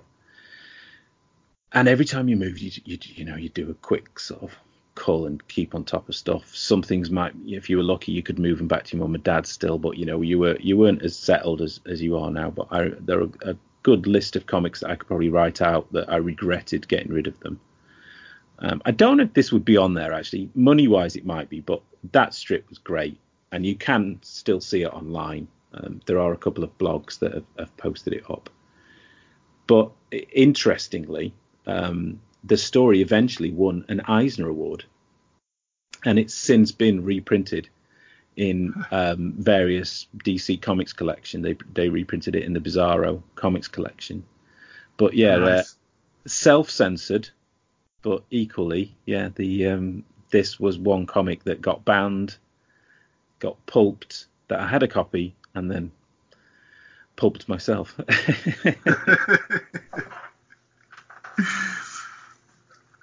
I had to think quite hard about this, really, because I think I did the same as you. I'd actually come across an article once about all the different banned comics, and it actually pointed you to probably the same website you were talking about. Was that the actual Comic Book Legal Defence Fund site? Was it? That's right. Yeah. There's a few places that I found that do like all the listings, and came across Saga and all those ones as well. Pretty much everything you read out. But I was trying to think of that's American. That's not here. Thankfully, that it's a lot rarer, I think, in this country. But I was trying to think of more personal instances, and I was trying to think of a banned and a censored. So I remember back in 1990, one of my favourite comics ever from Fleetway is Crisis magazine. It was the more adult version of 2000 AD at the time, filled a similar slot to Revolver magazine. It had a lot of my favourite artists in it. A couple of years ago, I had the chance, thankfully, to meet John Wagner and Carlos Esqueras at the festival. I've probably told that story a few times. I presented them with a brand new polished edition of hardback of Dread Collected Stories, which they'd not actually seen themselves. I was only showing this to Carlos, and he suddenly called John over, who I didn't see, who was stood behind me, and they realised that they were quite unhappy with it because it failed to give acknowledgement to certain people it should have. Cool. But whilst I had them both there, I asked them all about Crisis, because there was a story in there that they did, Third World War, which it made a bit of an activist of me. It was that time in my life, as you are around sort of uni age, and it's sort of you start getting a bit more of a worldview in your life, and it's a superb political piece, and it probably resonates more now. And I asked them about reprints, and they really weren't sure, but there was discussions going on, which I can thankfully say in January it's coming out. Brilliant. It's being republished. But there was lots of stories in Crisis that were superb. And it was kind of one of those sort of push the boundaries slightly type comics. And they advertised, and I was looking forward to an early collaboration from Pete Milligan and Brendan McCarthy, which is Skin. And they never printed it. It was advertised heavily, and Fleetway, who produced Crisis, basically had cold feet. Yeah. The reasons they cited was extreme violence. Yeah, tick. Racism.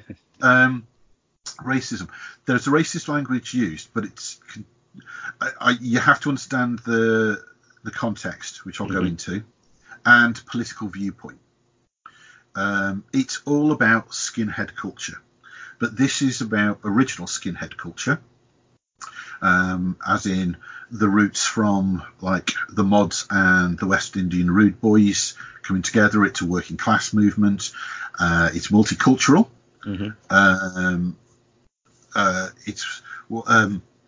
It was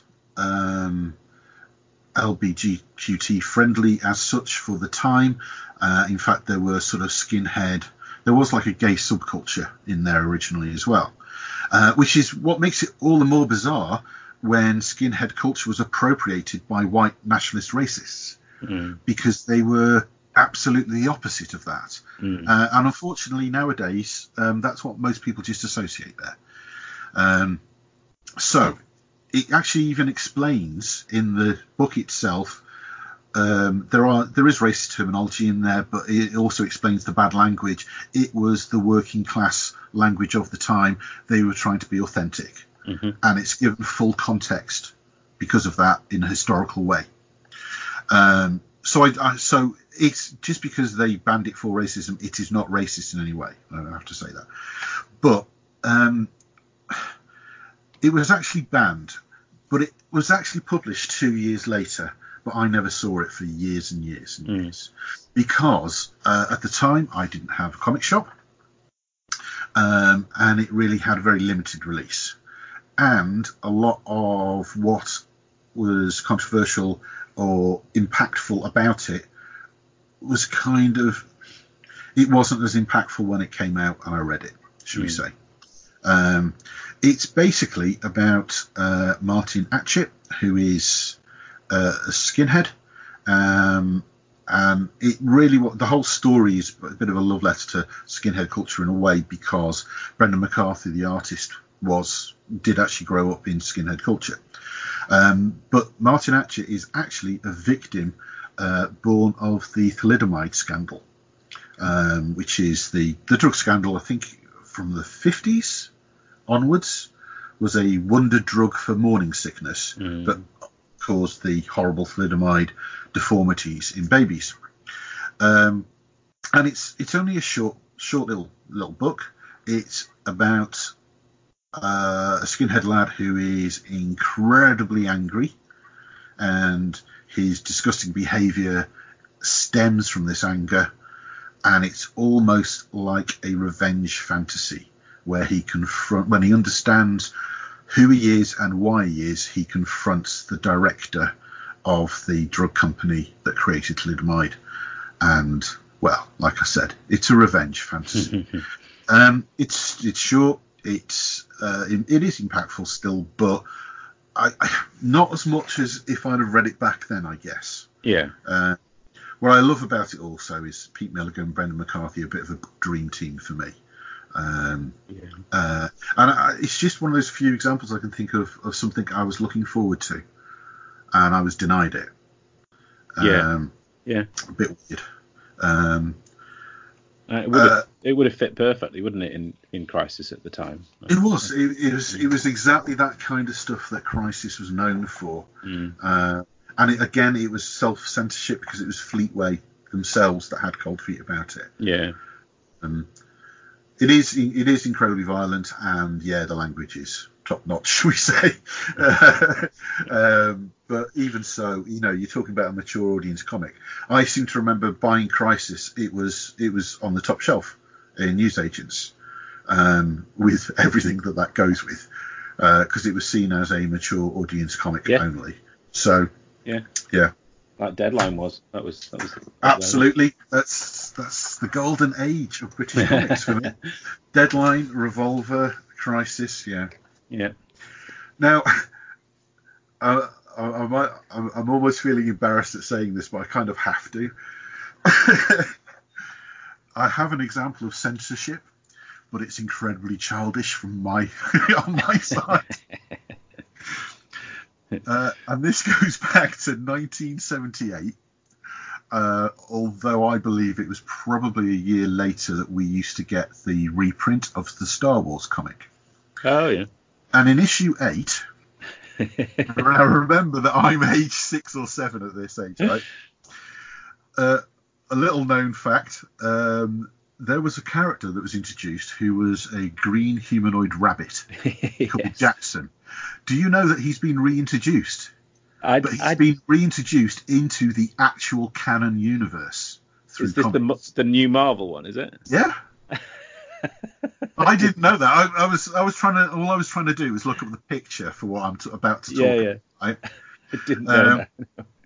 But yeah, all these there's been people complaining about it, and I was like, well, actually, he was. And I'm thinking, like, I've always known him as a Star Wars character. He's ridiculous, by the way.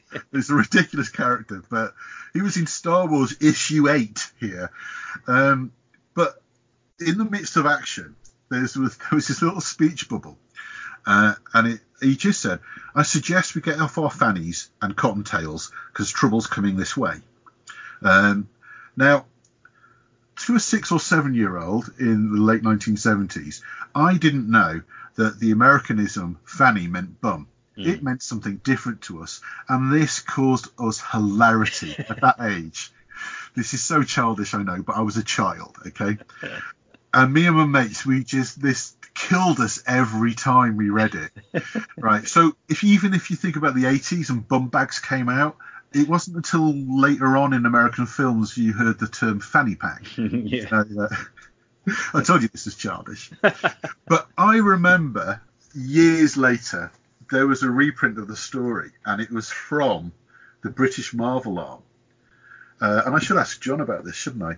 And when they reprinted it, there was just quite a visible white sticker over it, so it just said, "I suggest we," and then there's this huge space in the bubble, get our cottontails out of here, or something like that. And it was so obvious. They obviously looked at it and just thought, but this was years later, so I was probably 15, 16, and I was so disappointed because I know the childish 15-year-old in me would have sniggered again. Yeah.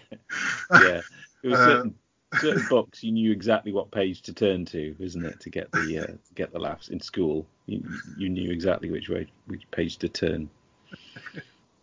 Oh, brilliant! I didn't know he was back. Yeah, as soon as I googled it, got a few images up, and it looks like it's in the what's the phrase they use for the younger audience? Oh yeah. Well, it's kind of all ages, isn't it? But is it the IDW Star Wars Adventures title? Yes, I think it is, yeah. Which has been fine. Nick Brokenshire's writing and drawing a few strips. Yes. Which I've picked up a couple of those. They can't sell it in this country because the term Star Wars Adventures in the UK, I think it's licensed by Panini, so I think it must be one of those toy stuffed things that get called comics in the supermarket. I think one of those might be called Star Wars Adventures, whereas the IDW one doesn't own the license, so it can't get released in this country. I think you can get it if you pre-order it from Forbidden Planet. I managed to pick up one by pre-ordering it from Forbidden Planet, and I picked up a second from Nick at a con. He's obviously got a few definitely copies. Seen a copy of one. Yeah. Yeah. Yeah. Because strangely enough, Jackson himself as a character was censored as well. Yeah. Because there was an awful lot that they did in the Star Wars comic. It was of an age where they didn't really think about continuity and like, oh cripes, there's a second film that's going to completely ruin what we've said. So they just went off on a tangent and did their own stuff. So of course Marvel have retconned all of that under the Marvel Legends label. Right. So that as you read them, it's like it didn't happen, but you would hear this as a story in a bar somewhere in a cantina on such and such world. It's funny enough, that's got a connection actually with the character I've chosen. There's a bit of retconning because of publishing history in the next character that I've chosen, because the next section we've got is my own private hell live draw, isn't it? Which is. There's a Hellboy exhibition on, isn't there, at the brewery again? There is, yeah. That's curated by Duncan Fegredo, and because of that, there's a student competition, isn't there? It's closed now, but I've seen some of the entries. You have to come up with a hell-themed superhero for the student competition. So there's various sort of hell-themed events going on, I think, because of the Hellboy exhibition, including the live draw, which I've been to one of the opening talks where there's a bit of live drawing going on, usually the McGarry's, but I haven't been to any, obviously, because it occurs when I'm usually behind a table.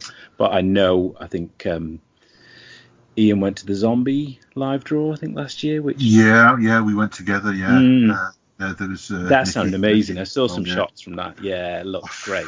Superb. So, yeah, I'd love to go to one of the live draws. But yeah, so the hell themed draw, my own private hell live draw, has caused us to now come up with our favourite, I suppose, hell themed comic hero stroke villain. Yep, I've got the blurb for the event. It's my own private hell live draw.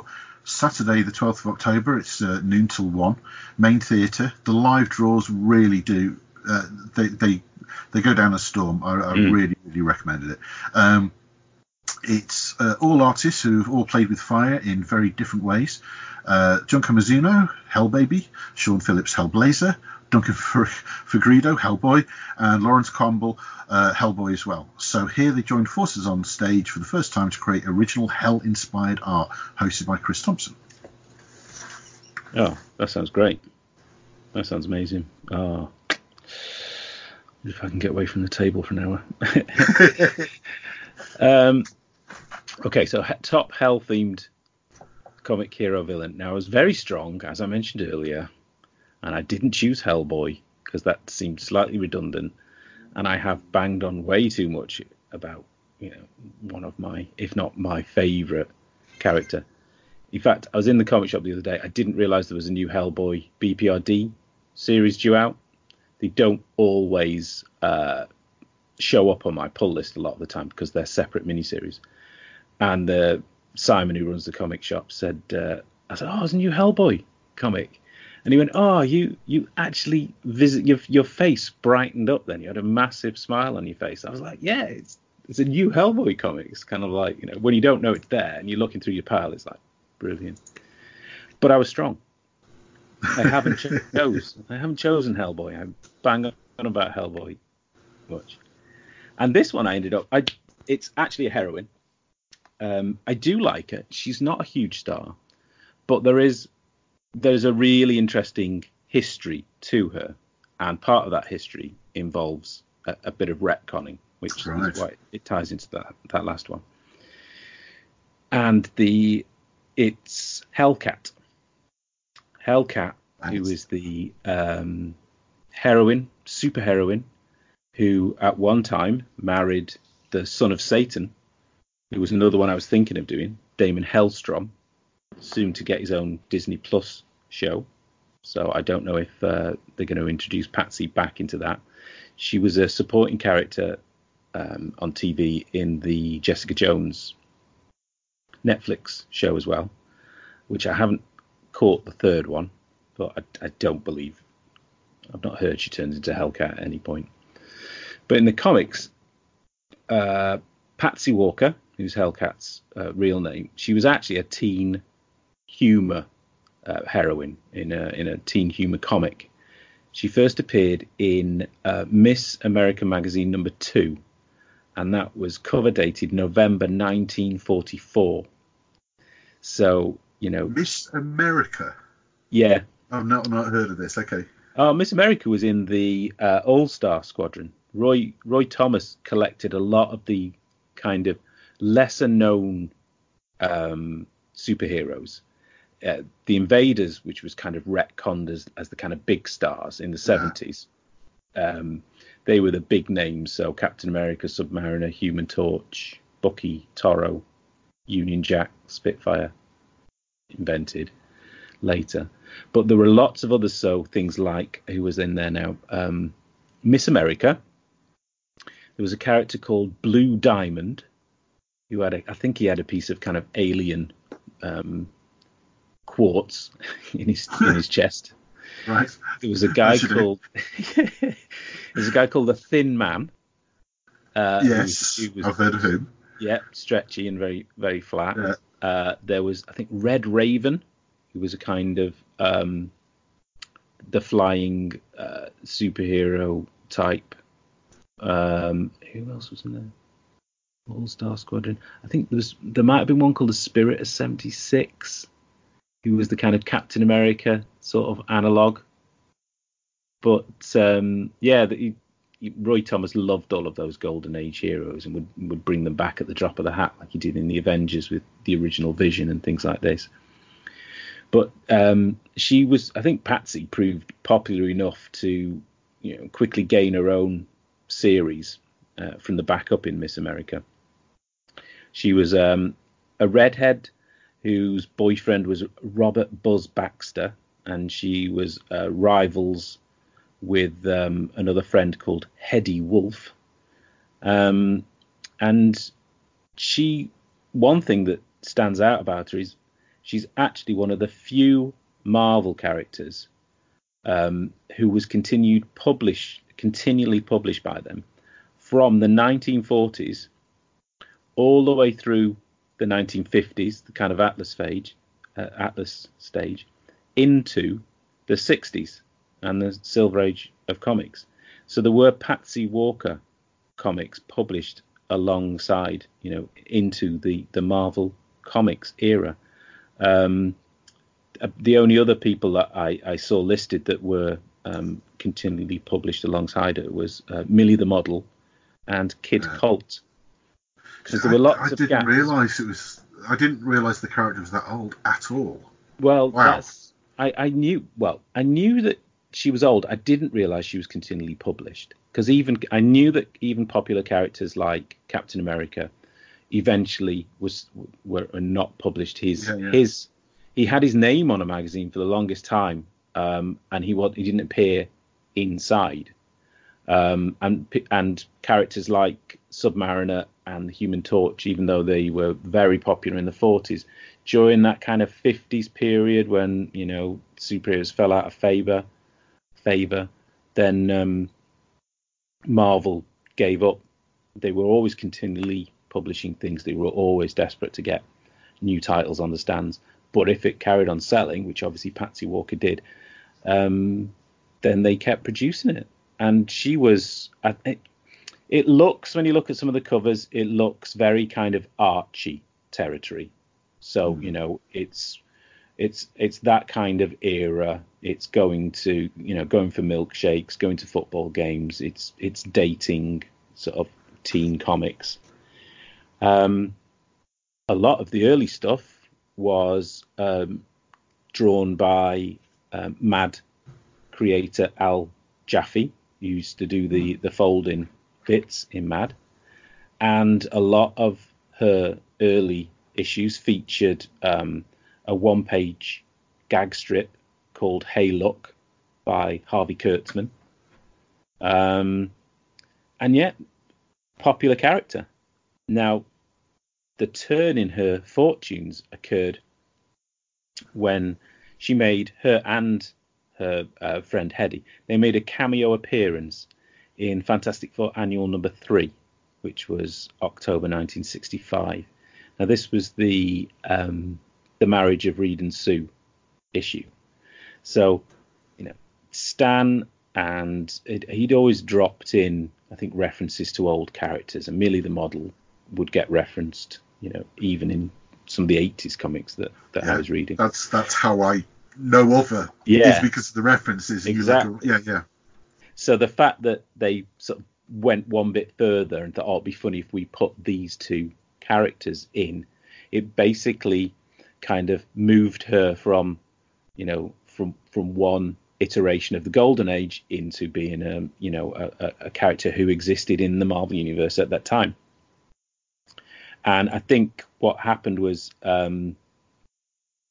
Steve Englehart, who was writing comics, and he started off doing cowboy and teen romance books, so he was probably aware of Patsy Walker.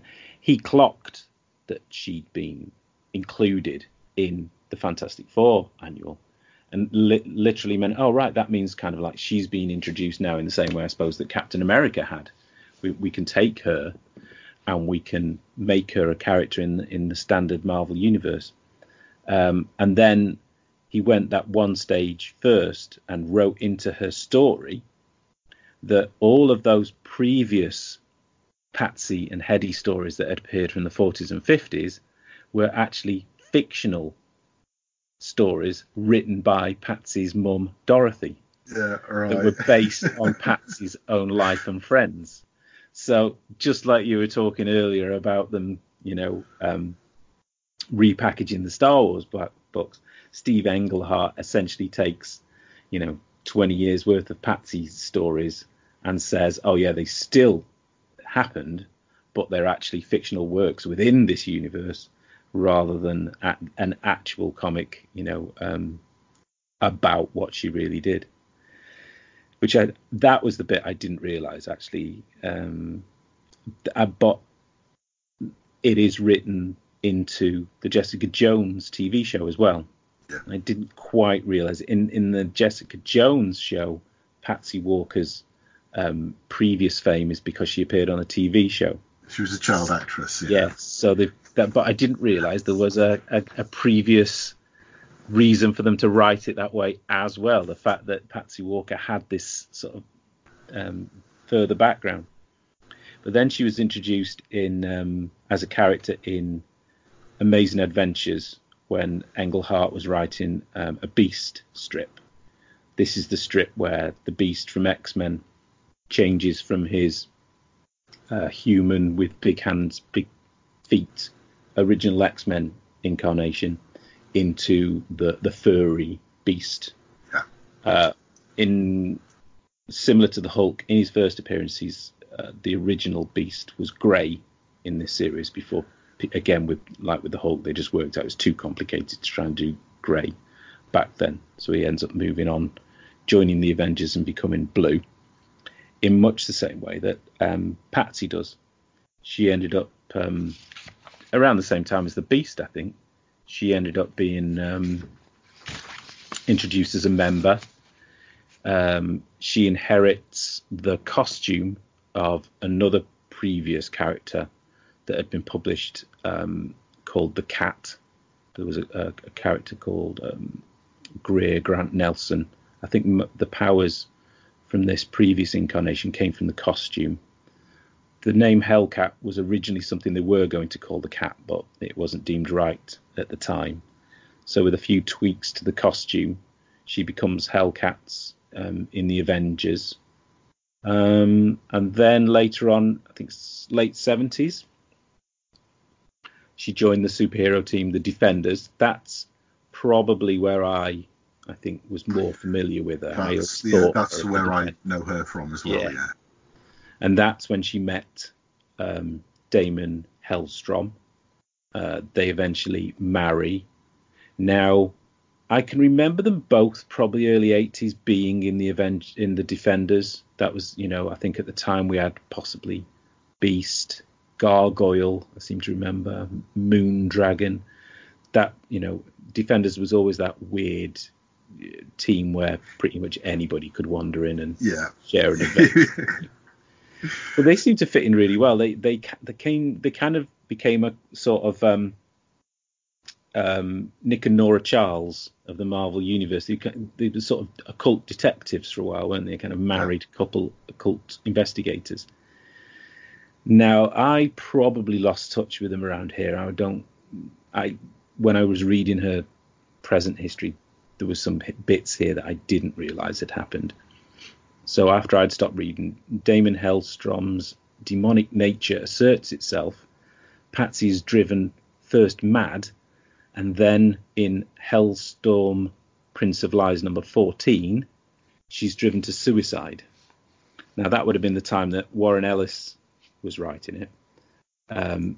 She spends some time in hell, apparently, for killing herself, before tricking Hawkeye into somehow resurrecting her in the Thunderbolts annual in about 2000.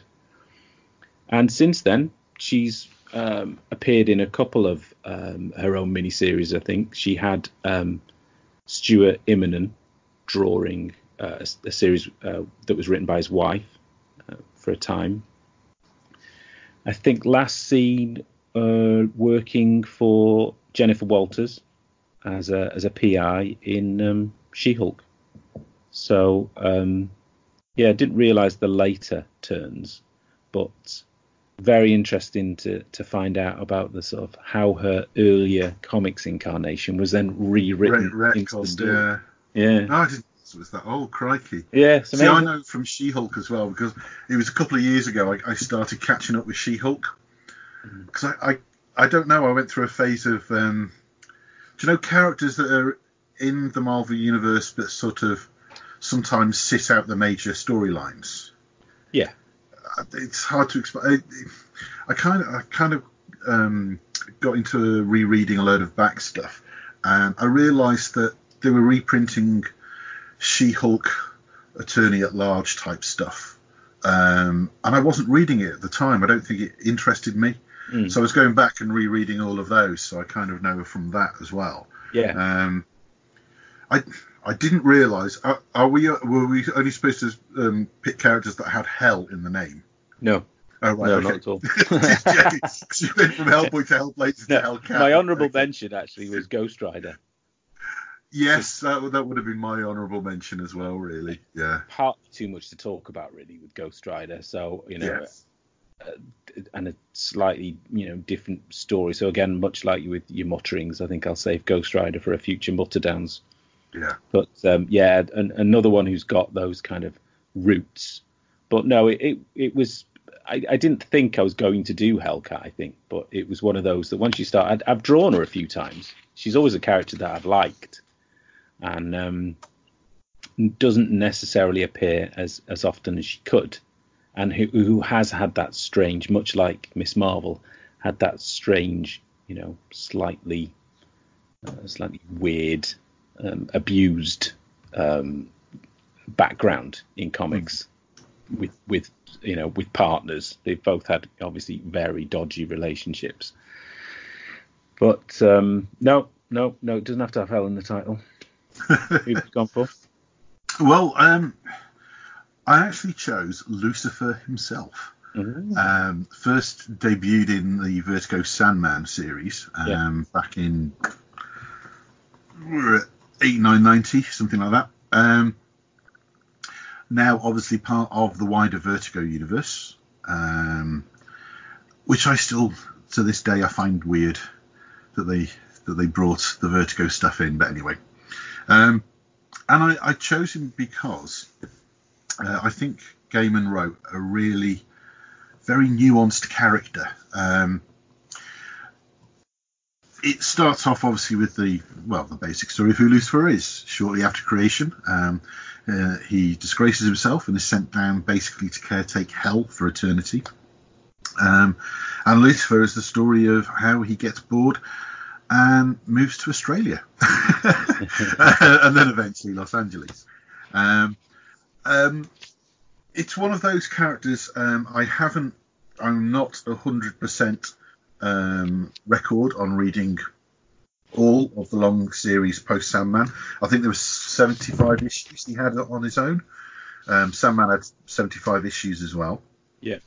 But it was just the character. I just love the way that Gaiman's written him to be manipulative, as you would expect, and completely self-centered, as you would expect, but genuinely thoughtful and charismatic at the same time. And the thoughtfulness and the charismatic side, I once read from Gaiman himself, he kind of took that part of the character from David Bowie, which is how he instructed the artists to portray him as well. Oh, okay. Which is something I didn't get myself, actually, when I first read them. But I just love that the whole character is written around the concept of free will and predeterminism. And I think that's sort of like a really great subject that you can get your teeth into. And I think Gaiman did a fantastic job. I love the fact that he's called Lord of Lies. Despite himself, he refuses to lie. It's a principle thing with him. He doesn't believe that he should send somebody on the path to hell by lying to them. He just tells them the truth because he knows that's going to lead them straight to where they're going to go. And although it's repeated time and time again in different story arcs, it's done so differently, even though it's the same result. I just thought it was very, very clever. He's obviously made a few appearances since. Again, as a character, he appeared in the original Constantine movie, which doesn't match my view of the character at all. But then Constantine in that doesn't actually view the character. Doesn't mean it's any less of a film, but I always treat that as a standalone thing. I love the film, but it has nothing to do with the comic series, really. It's heavily inspired, but doesn't really capture him well. And the weird thing is, from 2015 onwards, there was a TV series of Lucifer, which everyone raves about, and I've not seen a single episode. No. You. Okay. Everyone raves about it, but you have to wait until somebody that's read the comics raves about it. Yeah. Before you even go. But it's just one of those things I've not caught up with. Too much. I really can't keep up with it, I have to say. The only knowledge of Lucifer I have is just from Sandman. I didn't read any of his solo works. I've seen them. I kind of roughly know of the character, but only ever caught him in the main title, really. Yeah. No, it's worth catching up on. I enjoyed his own series. Like I said, it's patchy for me as well. I don't have it all. I might go back at some point to actually buy the various volumes. He got reinvented heavily in the New 52. Right. Did they change the line thing? Because I didn't know about the line thing. That actually sounds really intriguing. That he refuses. I don't know about the New 52 because I really didn't get into the New 52, to be honest. No. Of him at all. Yeah. The one thing I picked up was that it's really, really back to Christian roots. Oh, really. Okay. More mythic. Well, in Sandman and in his series, there is a god, but it brings in all kinds of religions. It's not a specific Christian god. And it doesn't stick to a Judeo-Christian background to it at all. But it seems to be very much down the Christian route. Right. Which is a bit odd, because normally it's kind of the other way around they do this in comics, isn't it? If they feel something is a bit too Christian, then they kind of open it up to be sort of multi religious. But it's one of those things. I'm desperately behind on the New 52. I read stuff on certain characters and I didn't particularly like them. I'm not massive DC anyway. I'm more Marvel, as you know. So it's just something I'm not really aware of the character going forwards, really. Yeah, to be honest, I mean, I do find all of the events, the fact it seems to have settled down a little bit again, which is good. We haven't had the usual sort of renumbering, but that does tend to put me off, and I do use them as jumping off points just as much as people use them. Yeah, exactly. Yeah. And I did jump off a lot in New 52, including Batman, which still gets talked about as one of the success stories of the New 52. Yeah, it does. I mean, I love Greg Capullo's art. I was enjoying Scott Snyder, but the Year Zero and sort of James Gordon Rabbit is Batman, I dropped that. I was reading Morrison's Action Comics and just found that some of them were just, I hate to say badly written. I love Grant Morrison, but they didn't include names for some characters, I swear, in some I was reading. I was like, what's going on? I mean, I know there's an element of Morrison where you're supposed to, you're supposed to say what's going on. But I got a bit fed up of not having some sort of basic information in some of the Action Comics later stuff. So yeah, but I'm actually probably reading a little more DC presently, with them moving towards bringing things back like Legion of Superheroes. There are certain things in DC that I do really like, and some of the Bendis Superman stuff and moving towards the Legion coming back, I'm always interested to see. I'll pop in at the beginning. I don't know. I'm not the biggest. Stick around till the end. Yeah, I'm not the biggest Bendis fan in some senses, in that there's I kind of like a bit more to happen perhaps in an issue than can sometimes. I know there's great things talked about is Superman stuff, which I haven't been reading, but I did pick up, I think, the first couple of event Leviathan books, and found them to be uneventful, really, in the sense.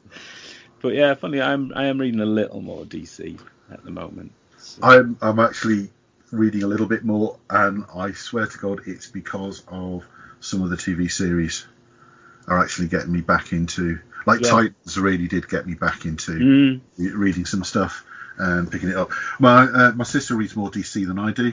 She's a huge Sandman fan, and I know that she likes Lucifer, so she just happened to be on holiday. Otherwise, I'd have just given her a quick ring and just say, is Lucifer any good? And I could have acted a bit more authoritative about my answer on that. She could have just given me like a half-hour ramble on what's happened. But, so...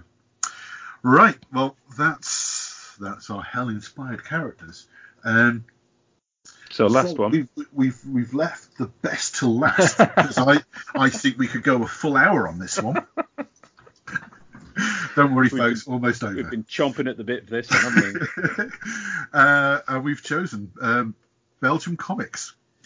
It's an international arts festival, and I like the fact that we get different countries involved each year. And on the 12th of October, 1 till 2 at Screen 2 in the Brewery Arts Centre, there is a presentation of Belgian comics from Hergé to Brecht Evans. Again, I've got no idea on the pronunciation of this. Benoit Peters is professor of... I tried a Belgian accent then. Is a professor of graphic fiction and comic art at Lancaster University. Partnership with the Lakes International Comic Art Festival and Wallonie Bruxelles International, and a world-renowned expert on comics. As part of his annual appearance, Benoit will give a unique presentation on the key players and moments in history of Belgian comics, together with reflections on the Belgian contemporary scene.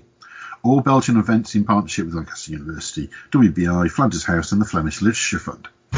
So I guess this is one that I'm going to have to force myself to go to, because I know so little about Belgian comics. And luckily I get to go first this time, because I bet I'm going to basically trump you by just saying Tintin and the Smurfs. So all I can say on that is, with Tintin, actually, I am really well read on Tintin, having never owned one. And this is because our school library had every single Tintin book. Cool. And I mean every single Tintin book, which nowadays I guess no library here would have, because of certain racial depictions from Hergé, which, I really didn't pick up on that as a kid, and I really thought I would have, and I didn't. No, I know, it's funny, isn't it? You see it now, and you recoil in horror, but anyway. Yeah, it was just seen as, I just saw it as cartooning, I suppose, in the same way. I think things were, because it was so cartoony, it didn't hit quite so hard, maybe. And also, I suppose, to a certain extent, we did grow up in a landscape that included some racial stereotypes from a very early age. In certainly children's books, it was still 70s around. TV. Yeah, and even early 80s was quite, Yeah, you just, you had, Robertson's Jam, and the giveaways that they would do. So you just you didn't question it, I suppose, till a certain age, or until it was pointed out. I guess I had to mention that, but Tintin generally as a kid, it was lovely, bright, attractive cartoon, and it was proper adventure.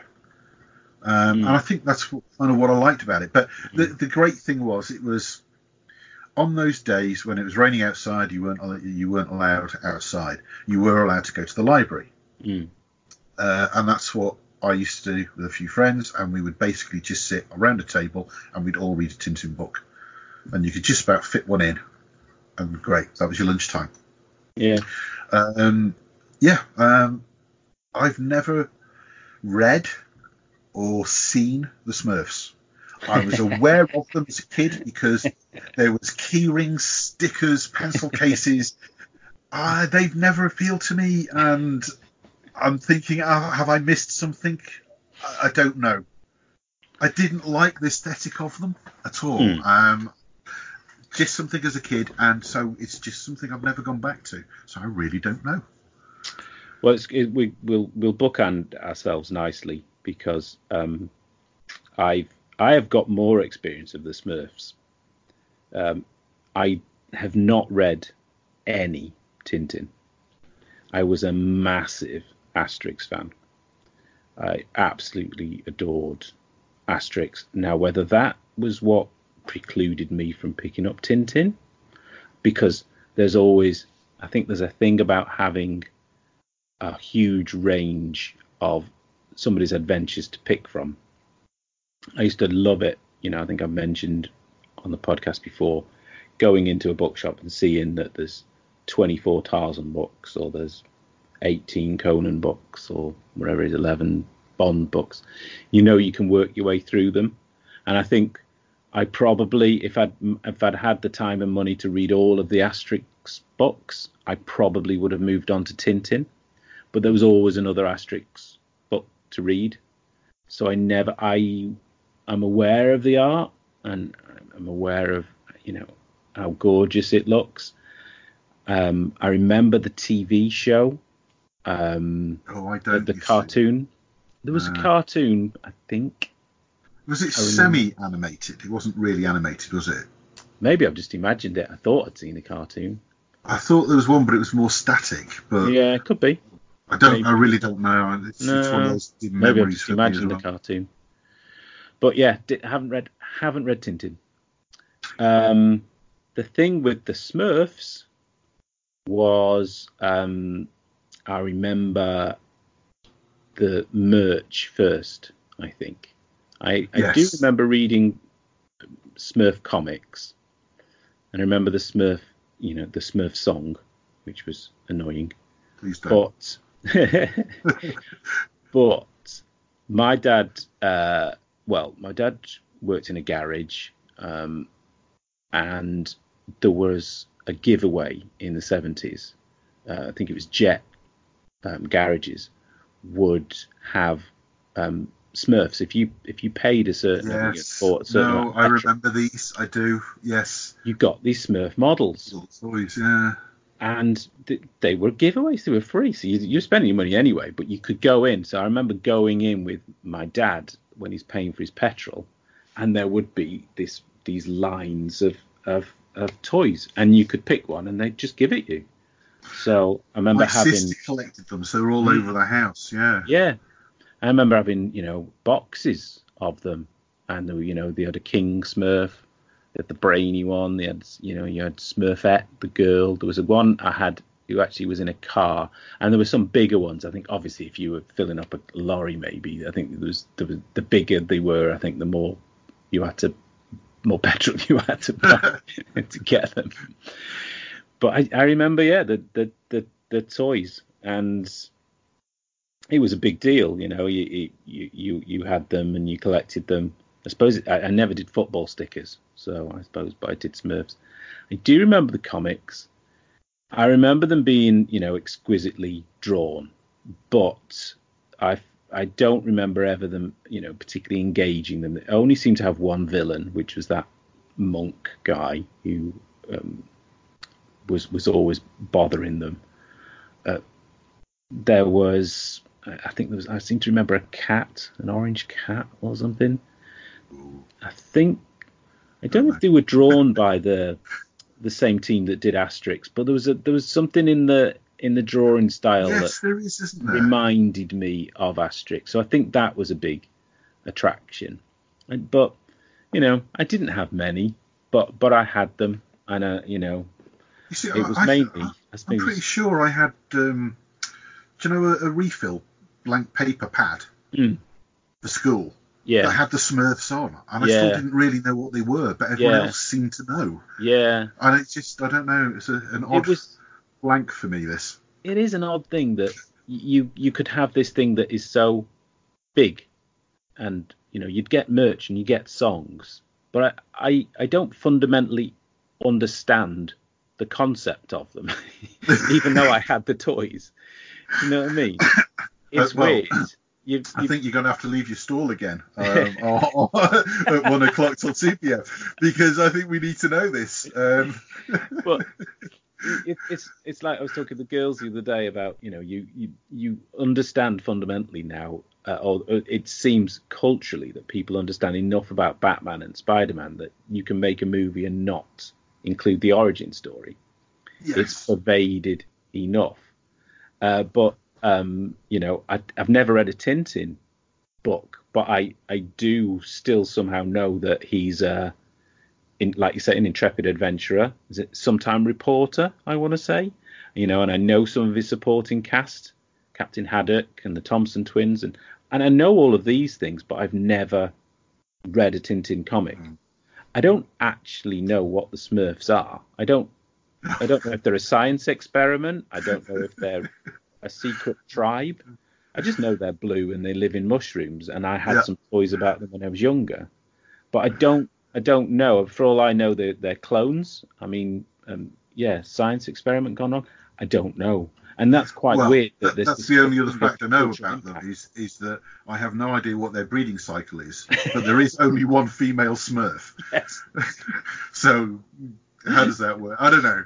Yeah, that strange. Worries me from the offset, but isn't it strange? That there's this phenomenal, a cultural phenomena that takes over into lots of areas of your life, but I don't really know who or what they do.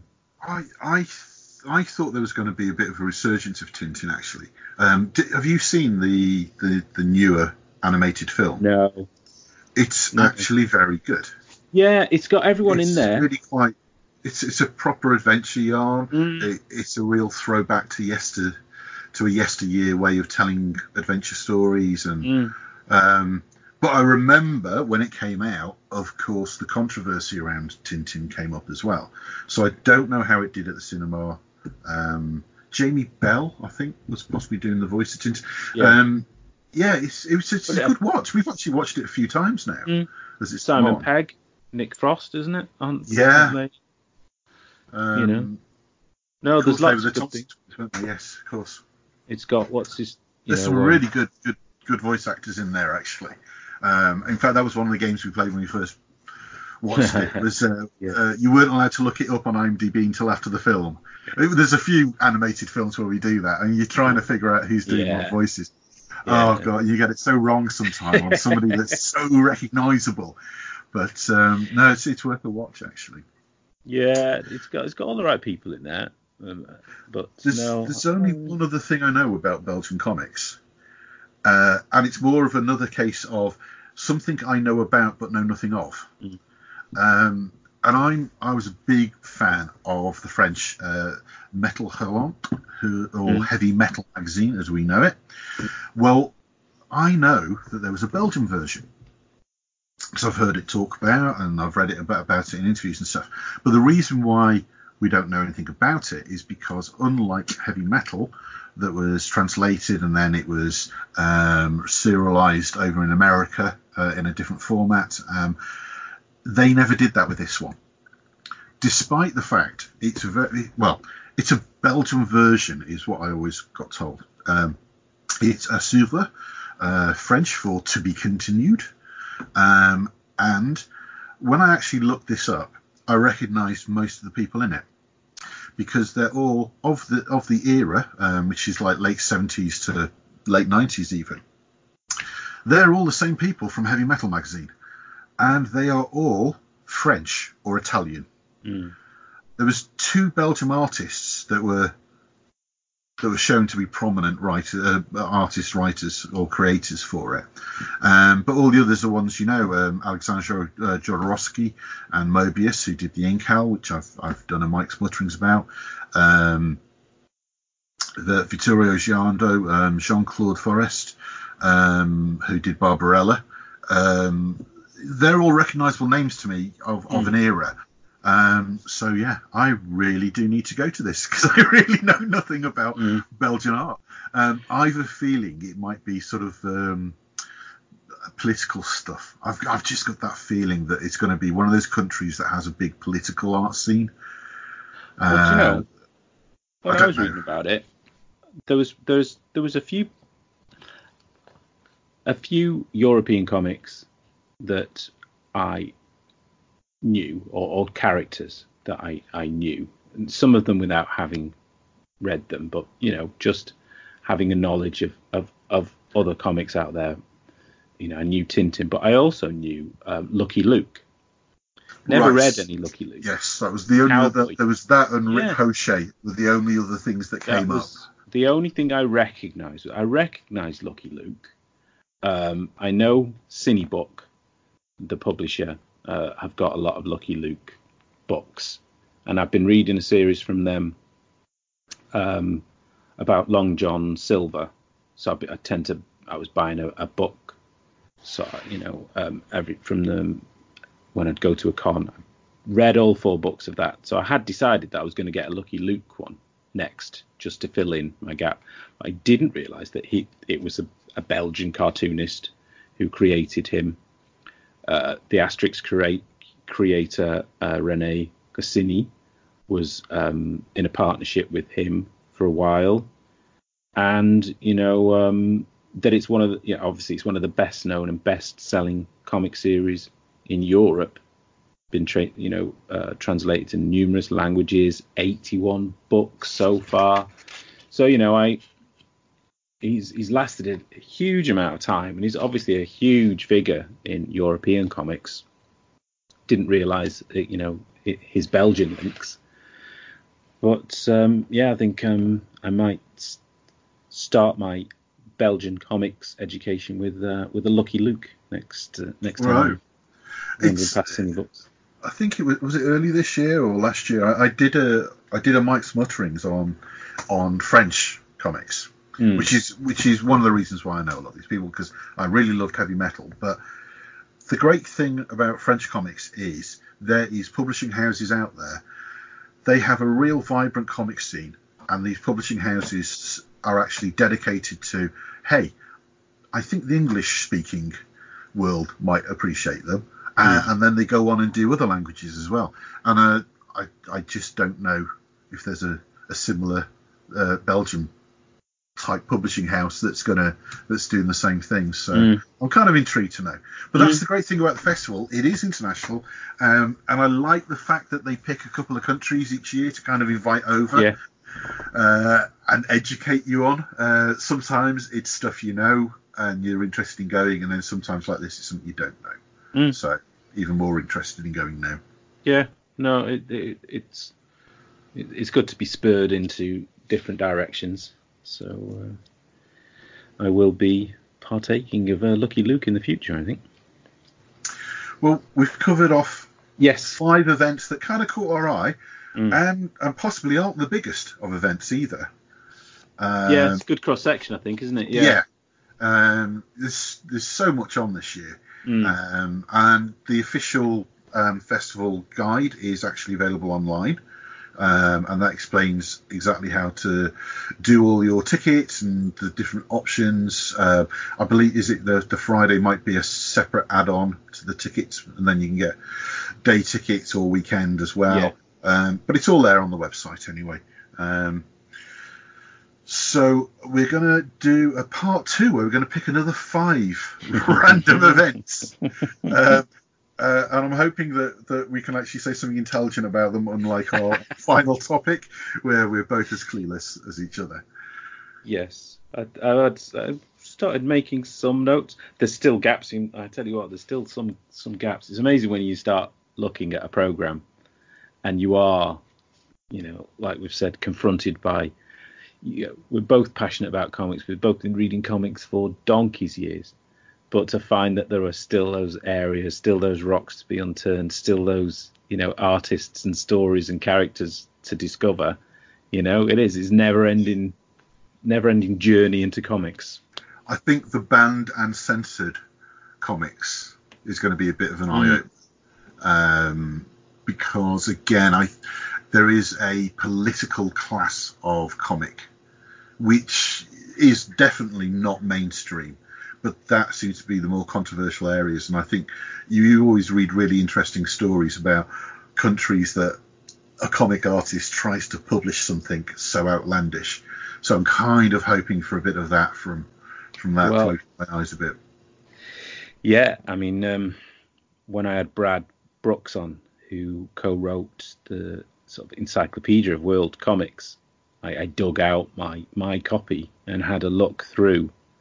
And there are definitely some countries, particularly in South America, I think Argentina, that do have a real history of that kind of political, impact through creators, through comics, through all forms of media that, really do have some, I suppose sometimes heartbreaking stories of there's Salvadorian artists that were executed during the 1980s death squads and stuff. Yeah. So there's loads still to find out in that area, definitely.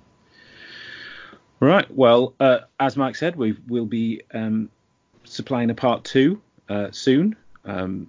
We'll carry on going through do 5 more areas of the program. But if you have made it, as we always say, to this point in the Mutter Downs, congratulations, well done, well done, and we will be yakking probably for this long again next time. Thanks a lot. Till then, cheers. You hit the 2-hour mark on the spot then. Thank you for listening. Find out more about the festival at comicartfestival.com. Find out more about the show and how to contact us at comicartpodcast.uk. Find us on Twitter, Facebook and Instagram. Music composed by Pop Noir.